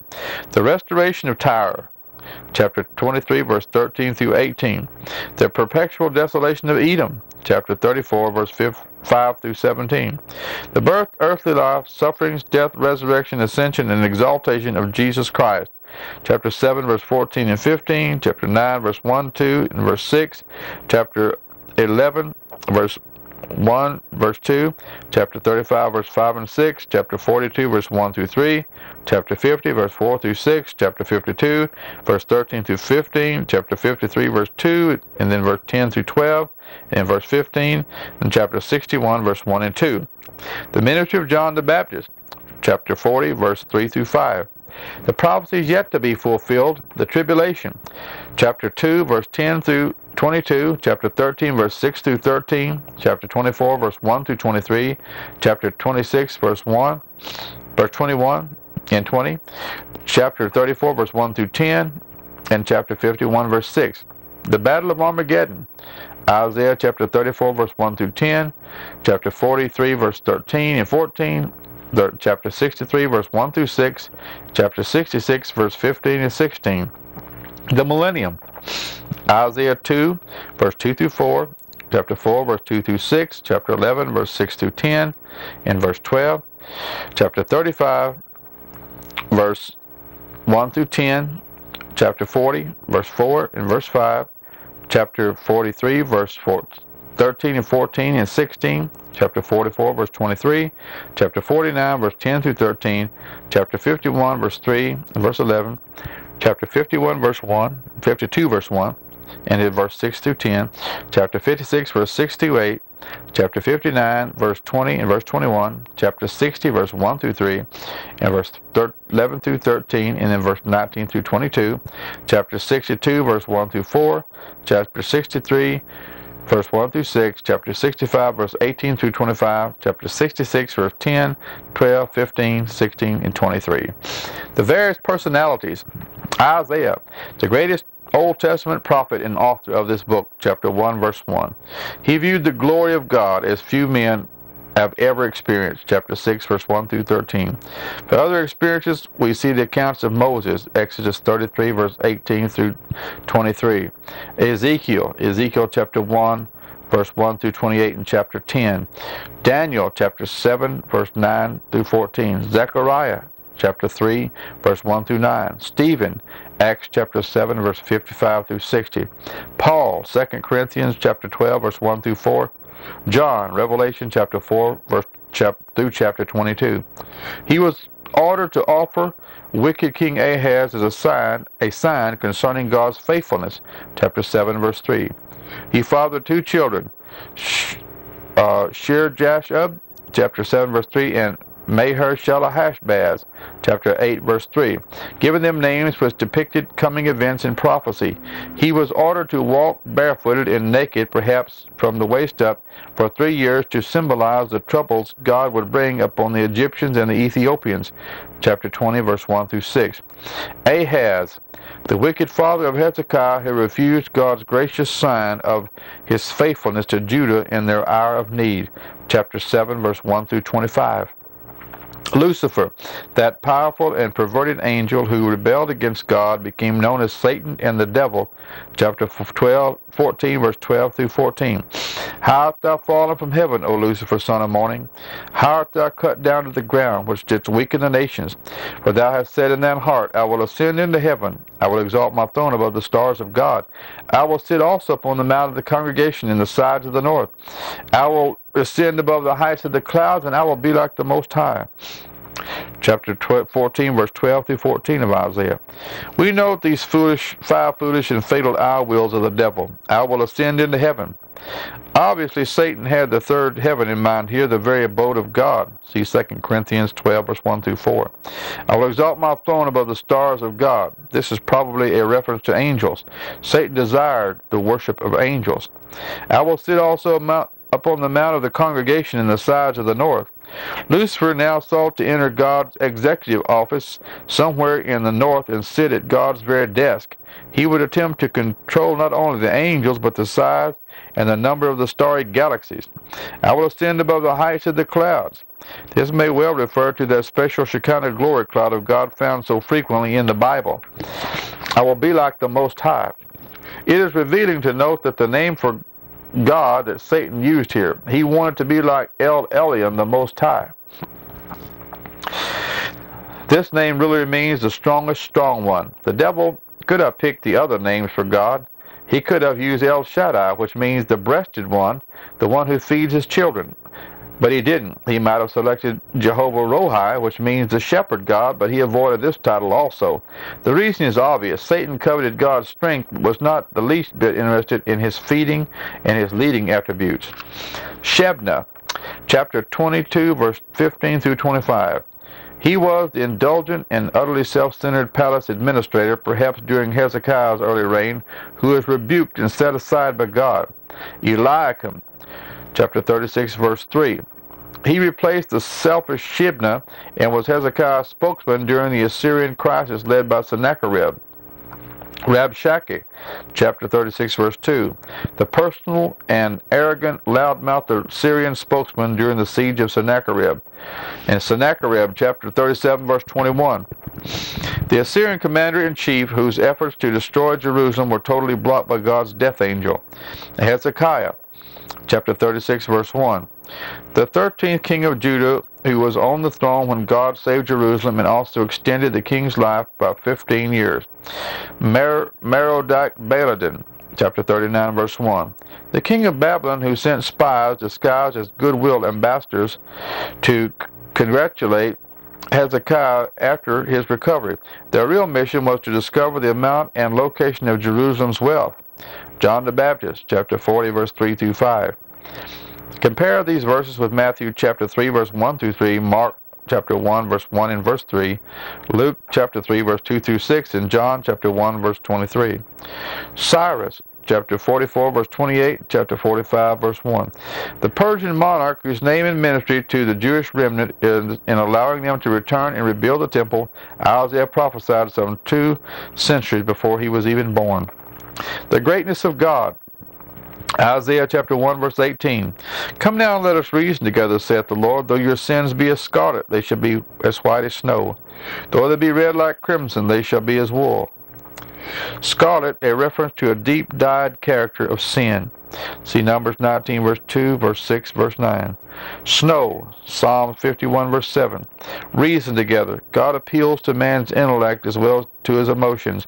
We are not to simply put our brains into neutral in our dealing with God. See Isaiah 43, verse 26, Romans 12, verse 2, Matthew 22, verse 37, and 2 Peter 3, verse 1.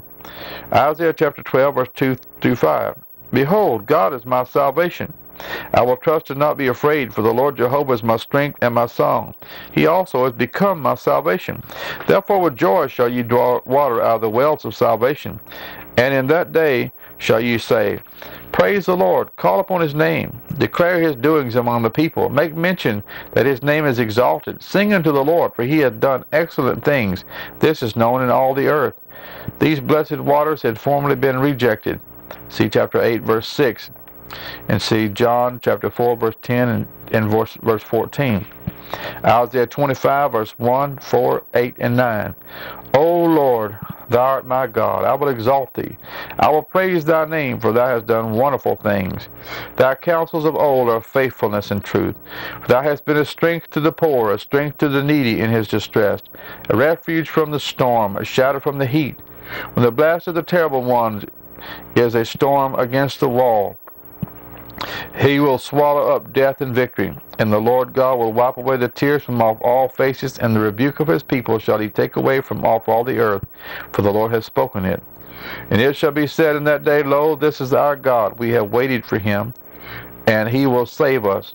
This is the Lord, we have waited for him, and we will be glad and rejoice in his salvation. Swallow up death, see 1 Corinthians 15, verse 54, Hosea 13, verse 14, and Revelation chapter 20, verse 14. Wipe away tears. See Revelation 7, verse 17, and 21, verse 4.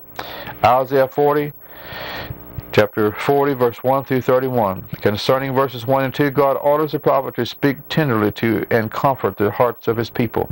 The message of comfort is threefold. Their term of forced service is complete. Their guilt is pardoned. They had received ample punishment for their sins.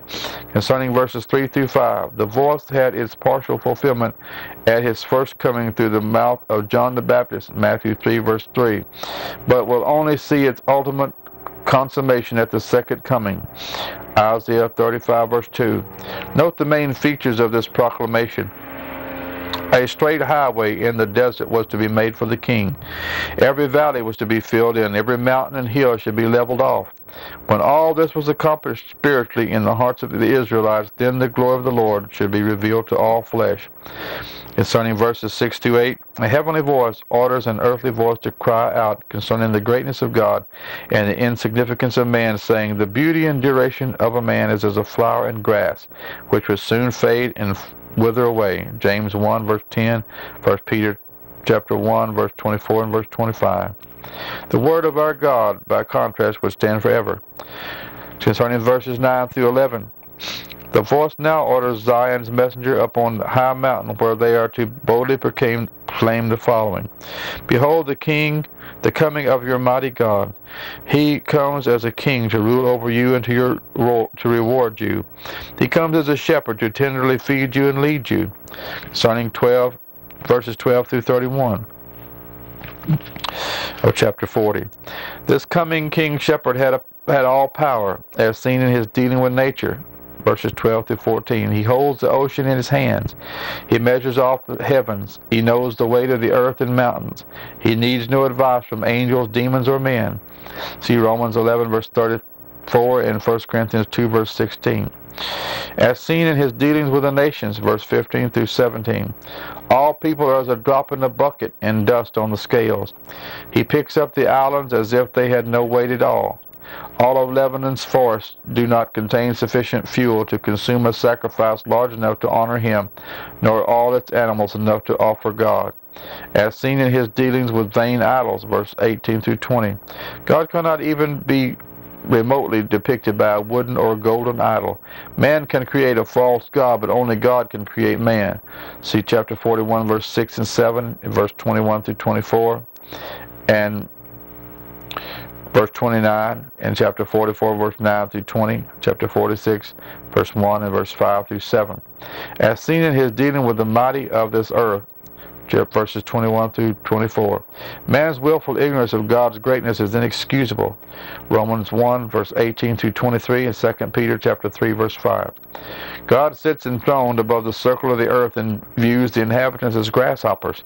See Numbers 13, verse 33. He spreads out the heavens like a veil. He brings the great men of the world to naught. 1 Corinthians 1, verse 26 through 29. They are scarcely planted until he removes them. Psalms 103, verse 15 and verse 16. As seen in his dealings with the stars, verse 25 and 26. He originally created all the stars. He knows their number. He has named each one. Psalm 147, verse 4. As seen in his dealings with the elect, verse 27 through 31. In light of all this, God's children are not to question his dealings with them. Isaiah 54, verse 7 and 8. The eternal God has unending strength and unfathomable insight. He therefore gives power to the faint who wait upon him. This allows them to walk, run, and fly as eagles. Chapter 41, verse 8 through 10. But thou, Israel, art my servant, Jacob, whom I have chosen, the seed of Abraham my friend. Thou, whom I have taken from the ends of the earth, and called thee from the chief men thereof, and said unto thee, Thou art my servant, I have chosen thee, and not cast thee away. Fear thou not, for I am with thee. Be not dismayed, for I am thy God. I will strengthen thee, yea, I will help thee, yea, I will uphold thee with the right hand of my righteousness. Israel my servant. Schofield notes the following. 3 servants of the Lord mentioned in Isaiah: David, Isaiah 37, verse 35. Israel as a nation, Isaiah 41, verse 8 through 16, 43, verse 1 through 10, 44, verse 1 through 8, and verse 21, 45, verse 4, and 48, verse 20, and the Messiah, chapter 42, verse 1 through 12, 49, 5 through 7, 50, verse 4 through 6, 52, verse 13 through 15, and 53, verse 1 through 12. Isaiah 42, verse 8 through 12. The former things are come to pass, a possible reference to the fall of Babylon. Isaiah 13, verse 17 through 22, and 21, verse 1 through 10. And the destruction of Assyria. Isaiah 10, verse 5 through 34, 14, verse 24 through 27, 30, 27 through 33, and 31, chapter 31, verse 8. New things do I declare, the sufferings, death, resurrection, and ascension of Jehovah's servant, Jesus Christ. Chapter 52, verse 13 through 15, and chapter 53, verse 1 through 12. Let the inhabitant of the rock sing, a possible reference to the hiding remnant in Petra during the tribulation. See Zechariah 14, verse 5, Daniel 11, verse 41. Isaiah 43, verse 2, verse 5 and 6, and verse 11 and verse 25. When thou passest through the waters, I will be with thee, and through the rivers, they shall not overflow thee. When thou walkest through the fire, thou shalt not be burned, neither shall the flame kindle upon thee. Fear not, for I am with thee. I will bring thy seed from the east, and gather thee from the west. I will say to the north, Give up, and to the south, Keep not back. Bring my sons from far, and my daughters from the ends of the earth. I, even I, am the Lord, and beside me there is no Savior. I, even I, am he that blotteth out thy transgressions for my own sake, and will not remember thy sins. Through the waters, Exodus chapter 14, verse 19 through 31, through the fire, Psalm 66, verse 12, and Daniel chapter 3, verse 25 to 27. From the east, west, north, and south. See Matthew 24, verse 31. Beside me there is no Savior. Acts 4:12 says, Neither is there salvation in any other, for there is none other name under heaven given among men whereby we must be saved. Who blotteth out thy transgressions? Isaiah 44, verse 22, and Acts chapter 3, verse 19. Repent ye therefore and be converted, that your sins may be blotted out when the times of refreshing shall come from the presence of the Lord. And will not remember thy sins. Psalms 103, verse 10 through 12. Isaiah 38, verse 17. Isaiah 48, verse 22. Micah 7, verse 19. And Hebrews 8, verse 12. Isaiah 44, verse 3. For I will pour water upon him that is thirsty, and floods upon the dry ground. I will pour my spirit upon thy seed, and my blessing upon thine offspring. See Joel 2, verse 28 through 32, and Acts chapter 2, verse 16 and 17. Isaiah 45, verse 5 through 12, and verse 18 through 23. I girded thee, verse 5. This passage describes the work of Cyrus, who would allow the Jews in Babylon to return. God reminds all here that he followed Cyrus that he allowed Cyrus to capture Babylon. I create evil, verse 7. God is, of course, not the author of sin.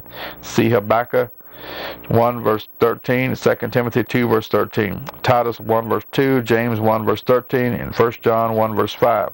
One of the meanings of the Hebrew word is ra, carry the idea of adversity or calamity, which is obviously the intended meaning here. Woe to him that striveth with his maker, verse 9. See Isaiah 10 verse 15, 29 verse 16, and Romans 9 verse 19 through 21. Sinful Israel is here pictured as questioning God's dealing with her, accusing him of being all thumbs. Note the expression, he hath no hands. This, of course, was sheer insanity, for God points out later that those same hands had made the earth and created man. See verse 12. I have not spoken in secret. God never dealt in esoteric knowledge which was available only for a select few. See John 18, verse 19 and 20. Look unto me and be ye saved, all ye ends of the earth. Verse 22. This was the verse that led the great Charles H. Spurgeon to Christ according to his testimony. Every knee shall bow. Romans 14, verse 11. Philippians 2, verse 5 through 11. Isaiah chapter 46, verse 9 and verse 10. Remember the former things of old, for I am God and there is none else. I am God and there is none like me. Declaring the end from the beginning, and from ancient times of things that are not yet done, saying, my counsel shall stand, and I will do all my pleasure. Remember the things of old. Verse 9. Perhaps God had in mind those such as the Passover, salvation, the Red Sea deliverance, the sweetened waters of Marah, and the heavenly manna. Declaring the end from the beginning in verse 10. Bible prophecy is simply history written in advance. Isaiah 49, verse 13 through 16. Sing, O heavens, and be joyful, O earth, and break forth into singing, O mountains. For the Lord hath comforted his people, and will have mercy upon his afflicted. But Zion said, the Lord hath forsaken me, and my Lord hath forgotten me. Can a woman forget her sucking child, that she should not have compassion on the son of her womb? Yea, they may forget, yet will I not forget thee. Behold, I have graven thee upon the palms of my hands. Thy walls are continually before me. Isaiah 55, verse 1 through 3. This title may be entitled The Incredible Invitation. The host of the invitation, verse 1. God himself. Here as the Father is depicted as standing behind a booth in an eastern marketplace, seeking the attention of those who pass by. The guests of the invitation, verse 1, who are invited, all the thirsty and penniless. The meaning of the invitation, verse 1 and 2. These items constitute the original soul food of man, water and wine, a reference to the Spirit of God. John 7, verse 37 through 39, Ephesians 5, verse 18, 1 Thessalonians 1, verse 6. Milk, a reference to the Word of God. 1 Peter 2, verse 2. Bread, a reference to the Son of God. John 6, verse 35. The terms of the invitation, chapter 1, verse 6 and 7. Chapter 55, verse 6 and 7. Seek the Lord, call upon him. Let the wicked forsake his way. Let him return unto the Lord. The time limit of the invitation, verse 6 and 7, while he may be found, while he is near.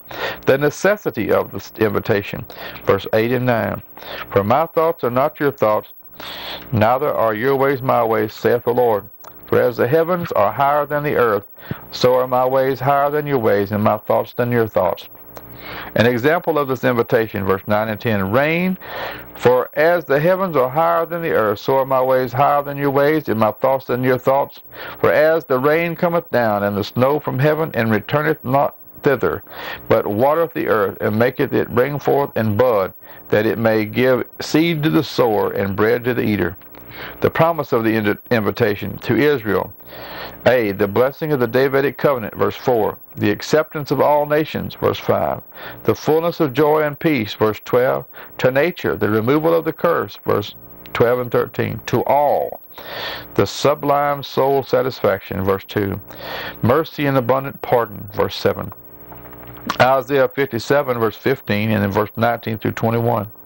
For thus saith the high and lofty one that inhabiteth eternity, whose name is holy. I dwell in the high and holy place with him that is of a contrite and humble spirit, to revive the spirit of the humble, and to revive the heart of the contrite ones. I create the fruit of the lips. Peace, peace be to him that is far off, and to him that is near, saith the Lord, and I will heal him. But the wicked are like the troubled sea, when it cannot rest, whose waters cast up mire and dirt. There is no peace, saith my God, to the wicked. A contrite and humble spirit, verse 15. See Psalms 34, verse 18, chapter 51, verse 17, Isaiah 66, verse 2, 2 Corinthians 7, verse 10, and 1 Peter 5, verse 6. Peace be to him afar off, verse 19. Hebrews 13, verse 15, Acts 2:39, Ephesians 2, verse 17. There is no peace to the wicked, verse 21. See Isaiah 48, verse 22. Isaiah 61 verse 10. I will greatly rejoice in the Lord. My soul shall be joyful in my God, for he hath clothed me with the garments of salvation. He hath covered me with the robe of righteousness, as a bridegroom decketh himself with ornaments, and as a bride adorneth herself with her jewels. The robe of righteousness. Isaiah 64 verse 6, Genesis 3 verse 21, Matthew 22 verse 2 through 13, Revelation 19 verse 7 and 8, Jeremiah 33 verse 11, and Revelation 21 verse 2. Isaiah 63 verse 7 through 9. I will mention the loving kindness of the Lord, and the praises of the Lord, according to all that the Lord hath bestowed on us, and the great goodness toward the house of Israel, which he hath bestowed on them according to his mercies, and according to the multitude of his loving kindnesses. For he said, surely they are my people, children that will not lie. So he was their Savior. In all their affliction he was afflicted, and the angel of his presence saved them. In his love and in his pity he redeemed them, and he bare them and carried them all the days of old. He was afflicted. See Judges 10 verse 16. The angel of his presence.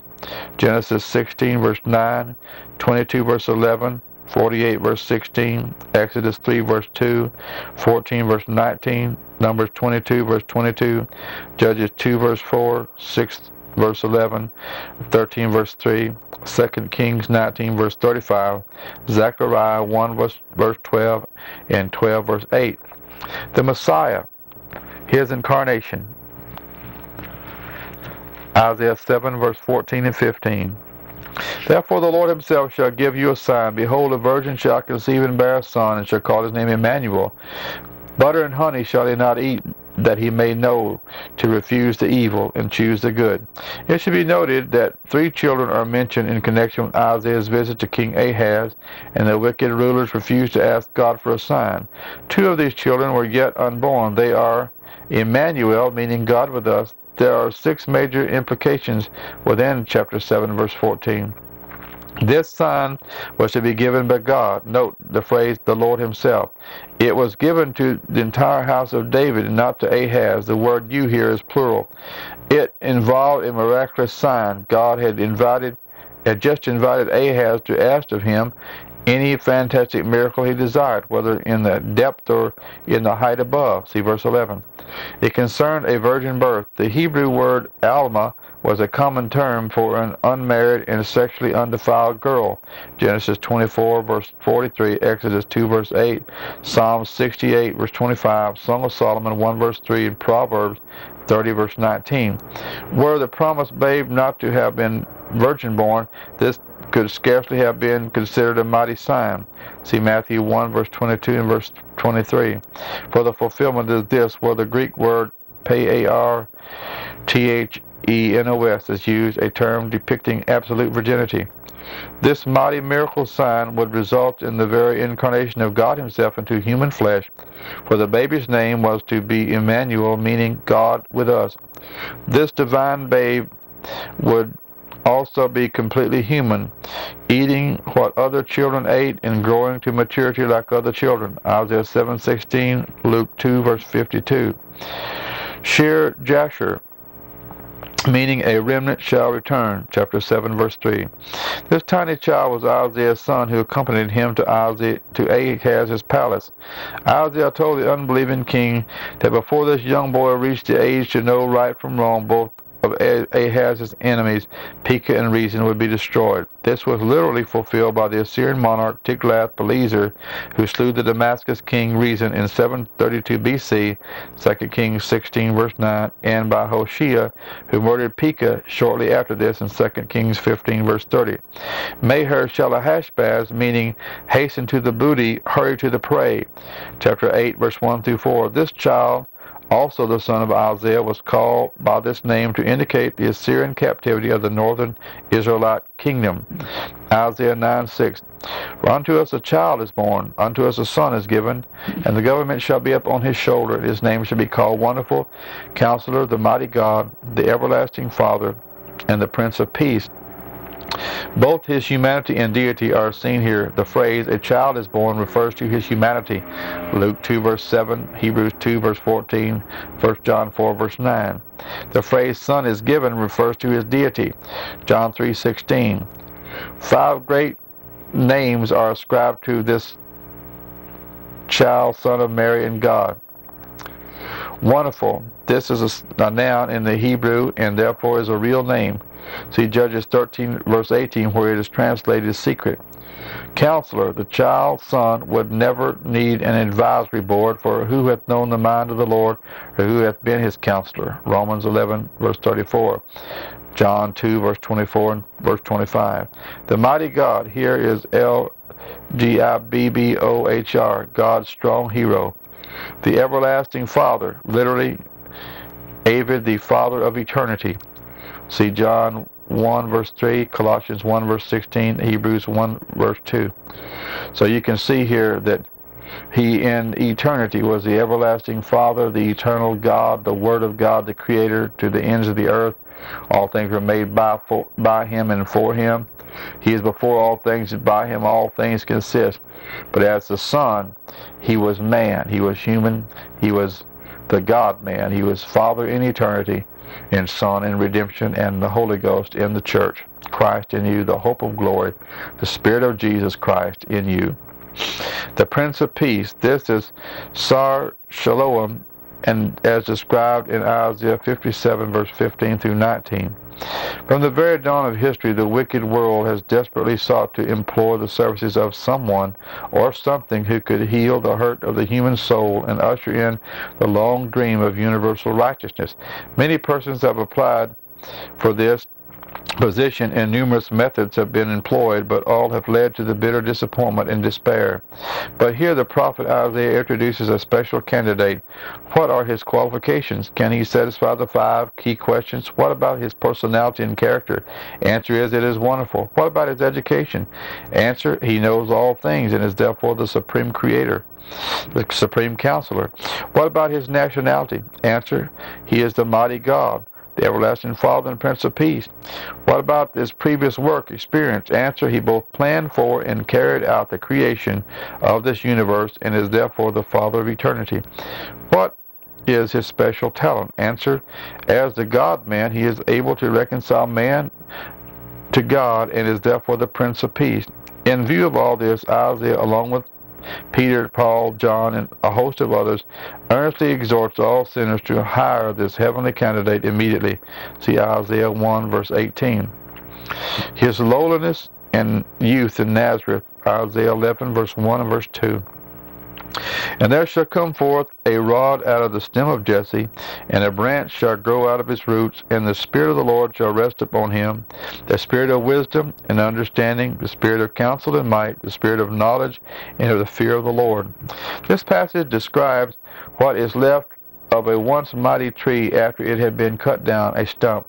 That mighty tree, the kingdom of David and Solomon, would be cut to the ground by the Assyrians and the Babylonian axemen.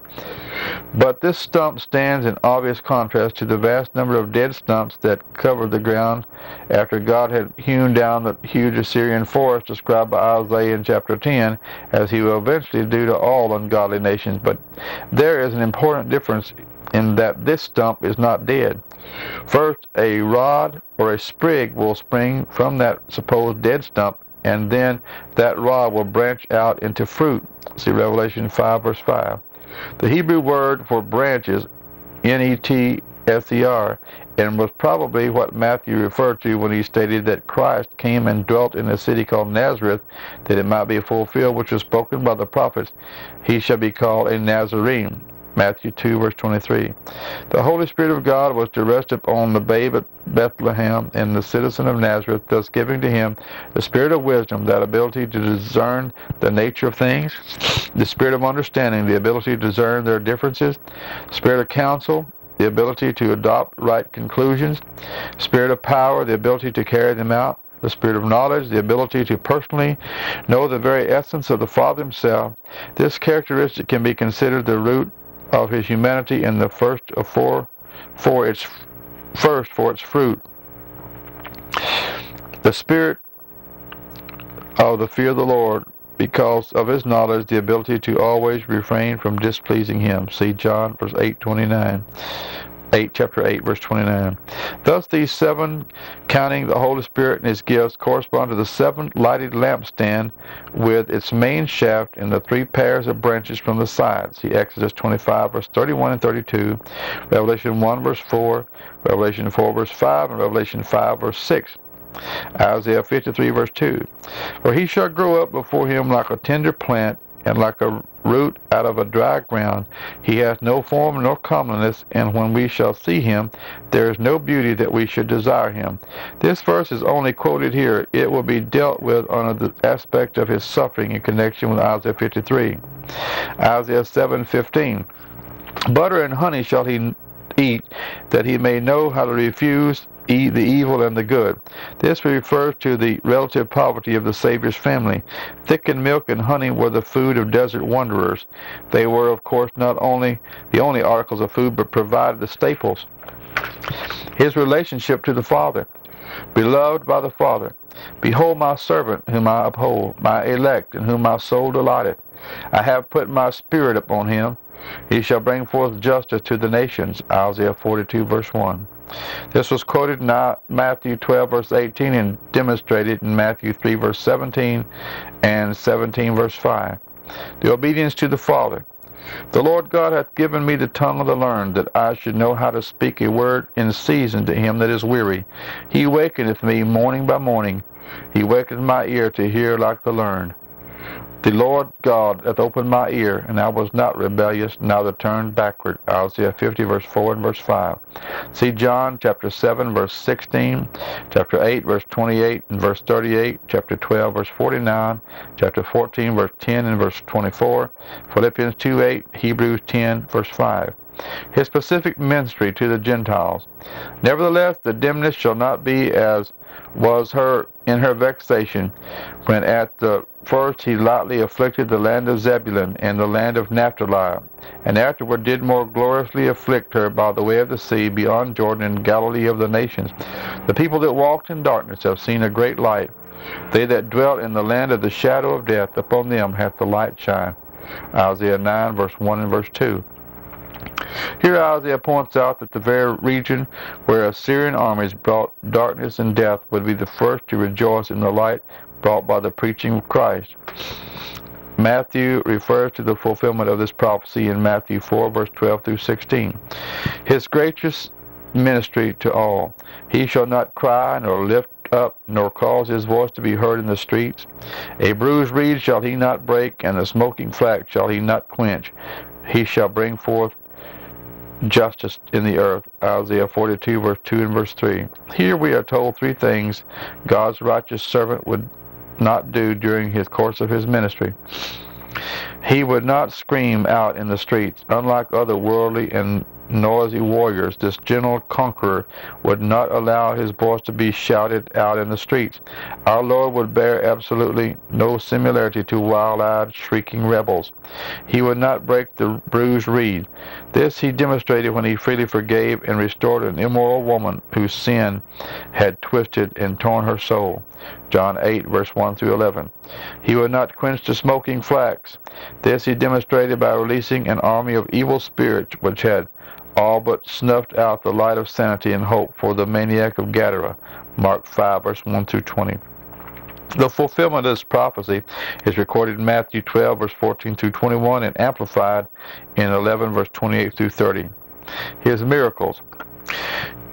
Then the eyes of the blind shall be opened, and the ears of the deaf shall be unstopped. Then shall a lame man leap as an hart, and the tongue of the dumb sing. Isaiah 35, verse 5 and 6. Although this passage will have its ultimate fulfillment in the millennium, it does nevertheless refer in part to the earthly ministry of Christ. The eyes of the blind were opened. See Matthew 9, verse 29, Mark 8, verse 25, John 9, verse 7, Matthew 12, verse 22, and Matthew 20, verse 34. The ears of the deaf were unstopped. Matthew 11, verse 5, Mark 7, verse 34. The crooked limbs of the lame were straightened. Matthew 9, verse 2, Mark 12 verse 13, and John 5 verse 8. His message: The Spirit of the Lord God is upon me, because the Lord hath anointed me to preach good tidings unto the meek. He hath sent me to bind up the brokenhearted, to proclaim liberty to the captives, and the opening of the prison to those who are bound, to proclaim the acceptable year of the Lord, and the day of the vengeance of our God, to comfort all that mourn. Isaiah 61, verse 1 and verse 2. Schofield has the following helpful notes at this point. Observe that the Lord Jesus suspended the reading of this passage in the synagogue at Nazareth, Luke 4, verse 16 through 21, with the words, year of the Lord. The first event, therefore, opened the day of grace, the acceptable year of the Lord, but does not fulfill the day of vengeance that will be accomplished when Messiah returns. See 2 Thessalonians chapter 1, verse 7 through 10, and compare with Isaiah 34, verse 8, and 35, verse 4. His suffering and death. In three key passages, Isaiah describes in accurate and awesome detail the crucifixion of Christ some 700 years before it took place. Isaiah 50 verse 6, I gave my back to the smiters, and my cheeks to them that plucked off the hair. I hid not my face from shame and spitting. This was, of course, literally fulfilled. The smiters, Matthew 27 verse 26 and verse 30, and John 18 verse 22. The spitters, Matthew 26 verse 67 and 27 verse 30, and Mark 14 verse 65 and 15 verse 19.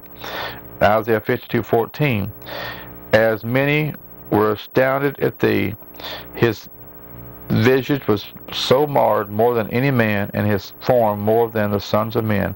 Schofield notes, the literal rendering presents a shocking picture. So marred from the form of man was his aspect that his appearance was not that of a son of man, not human. This was the effect of the brutalities described in Matthew 26 verse 67 and 68, and 27 verse 27 through 30. If this passage be taken at face value, it means that Christ suffered more on the cross than any other human being ever suffered anywhere, anytime. Isaiah 53 verse 1 through 10a. Concerning verses 1 through 3, these opening statements may be the voices of the believing Israelite remnant of all ages as they discuss his death. The first verse is literally, who believed what we heard?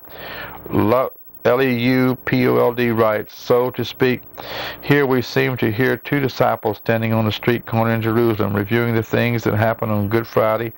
It's actually on Wednesday, in the light of the better insight that came after Pentecost.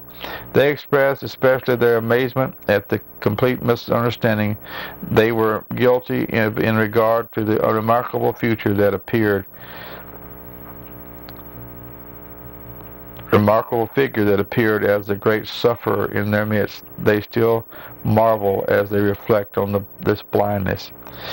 An exposition of this can be seen through the testimony of two Emmaus disciples as they comment on their former unbelief. Luke 24, verse 13 through 32. The question, and to whom is the arm of the Lord revealed, should be compared with Psalm 8, verse 3. In this passage, David says it took only the fingers of God to create us, but Isaiah states it took his arms to redeem us. Verse 2 and verse 3 tell the life story of the Savior from his cradle to the cross. He was despised, counted as nothing because of his lowly background. See verse 2, and also John 1, verse 46. He was rejected because of his message, verse 3. And also Luke 4, verse 16 through 30. He was a man of sorrows and acquainted with grief because of his earthly mission, verse 3.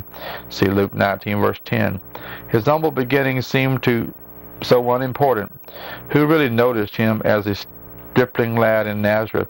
He could be likened to an insignificant shoot, a bit of vegetation that is scarcely noticed. What about the personal appearance of Christ? There is no biblical description of our Lord, for there was no need of this. He came as a suffering servant of Jehovah, and the only qualification of a servant is that he be able to do the job.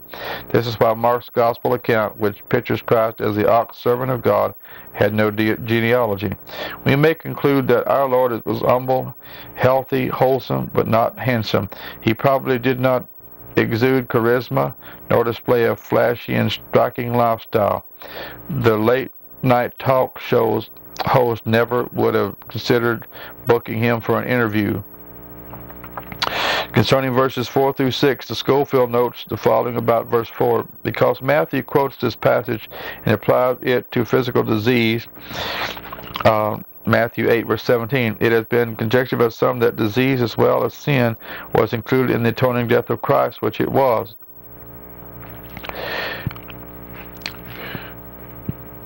The last part of the verse 4 informs us that the nation of Israel in general looked upon the cross as the righteous sentence imposed upon by God himself upon a blasphemer named Jesus Christ. Matthew 27, verse 38 through 44. Thus Israel looked upon Jesus as Job's wife, and friends looked upon Job as a man suffering for his sins. See Job 2 verse 9, 4 verse 7, 8 verse 3. Verse 5 tells us that he was wounded, translated tormented by Lang's commentary, and bruised or crushed for our iniquities. These two words, wounded and bruised, are the strongest terms to describe a violent and agonizing death. Verse 6 is the all verse, as it begins and ends with this word. All we like sheep have gone astray. The Lord hath laid on him the iniquity of us all. Thus Christ took our hell that we might partake of his heaven. The blessed Son of God became the Son of Man, that the sons of men might become sons of God. He died alone, that we wouldn't have to. Concerning verses 7 through 9, some might ask how we can know that Isaiah is really referring to Christ in chapter 53, since the Savior is not mentioned by name. But his identity is clearly brought out in the two New Testament passages which link him directly to Isaiah 53.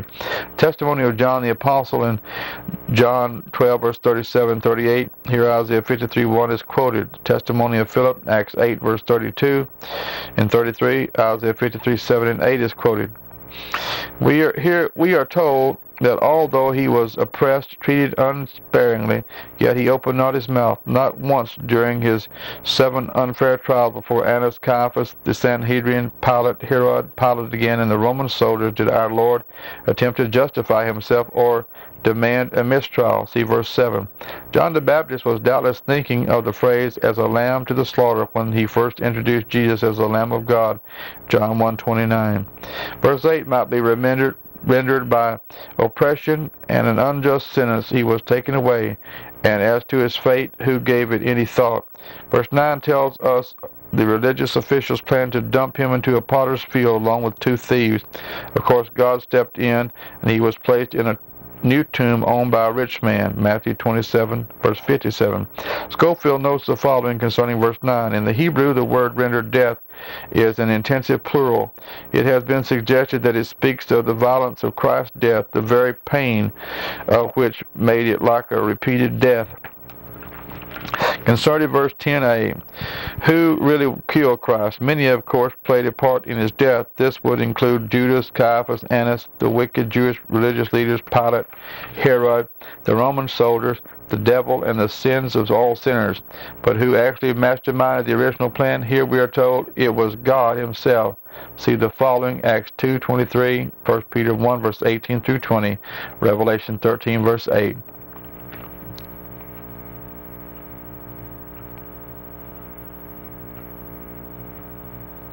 It's the end of tape 15.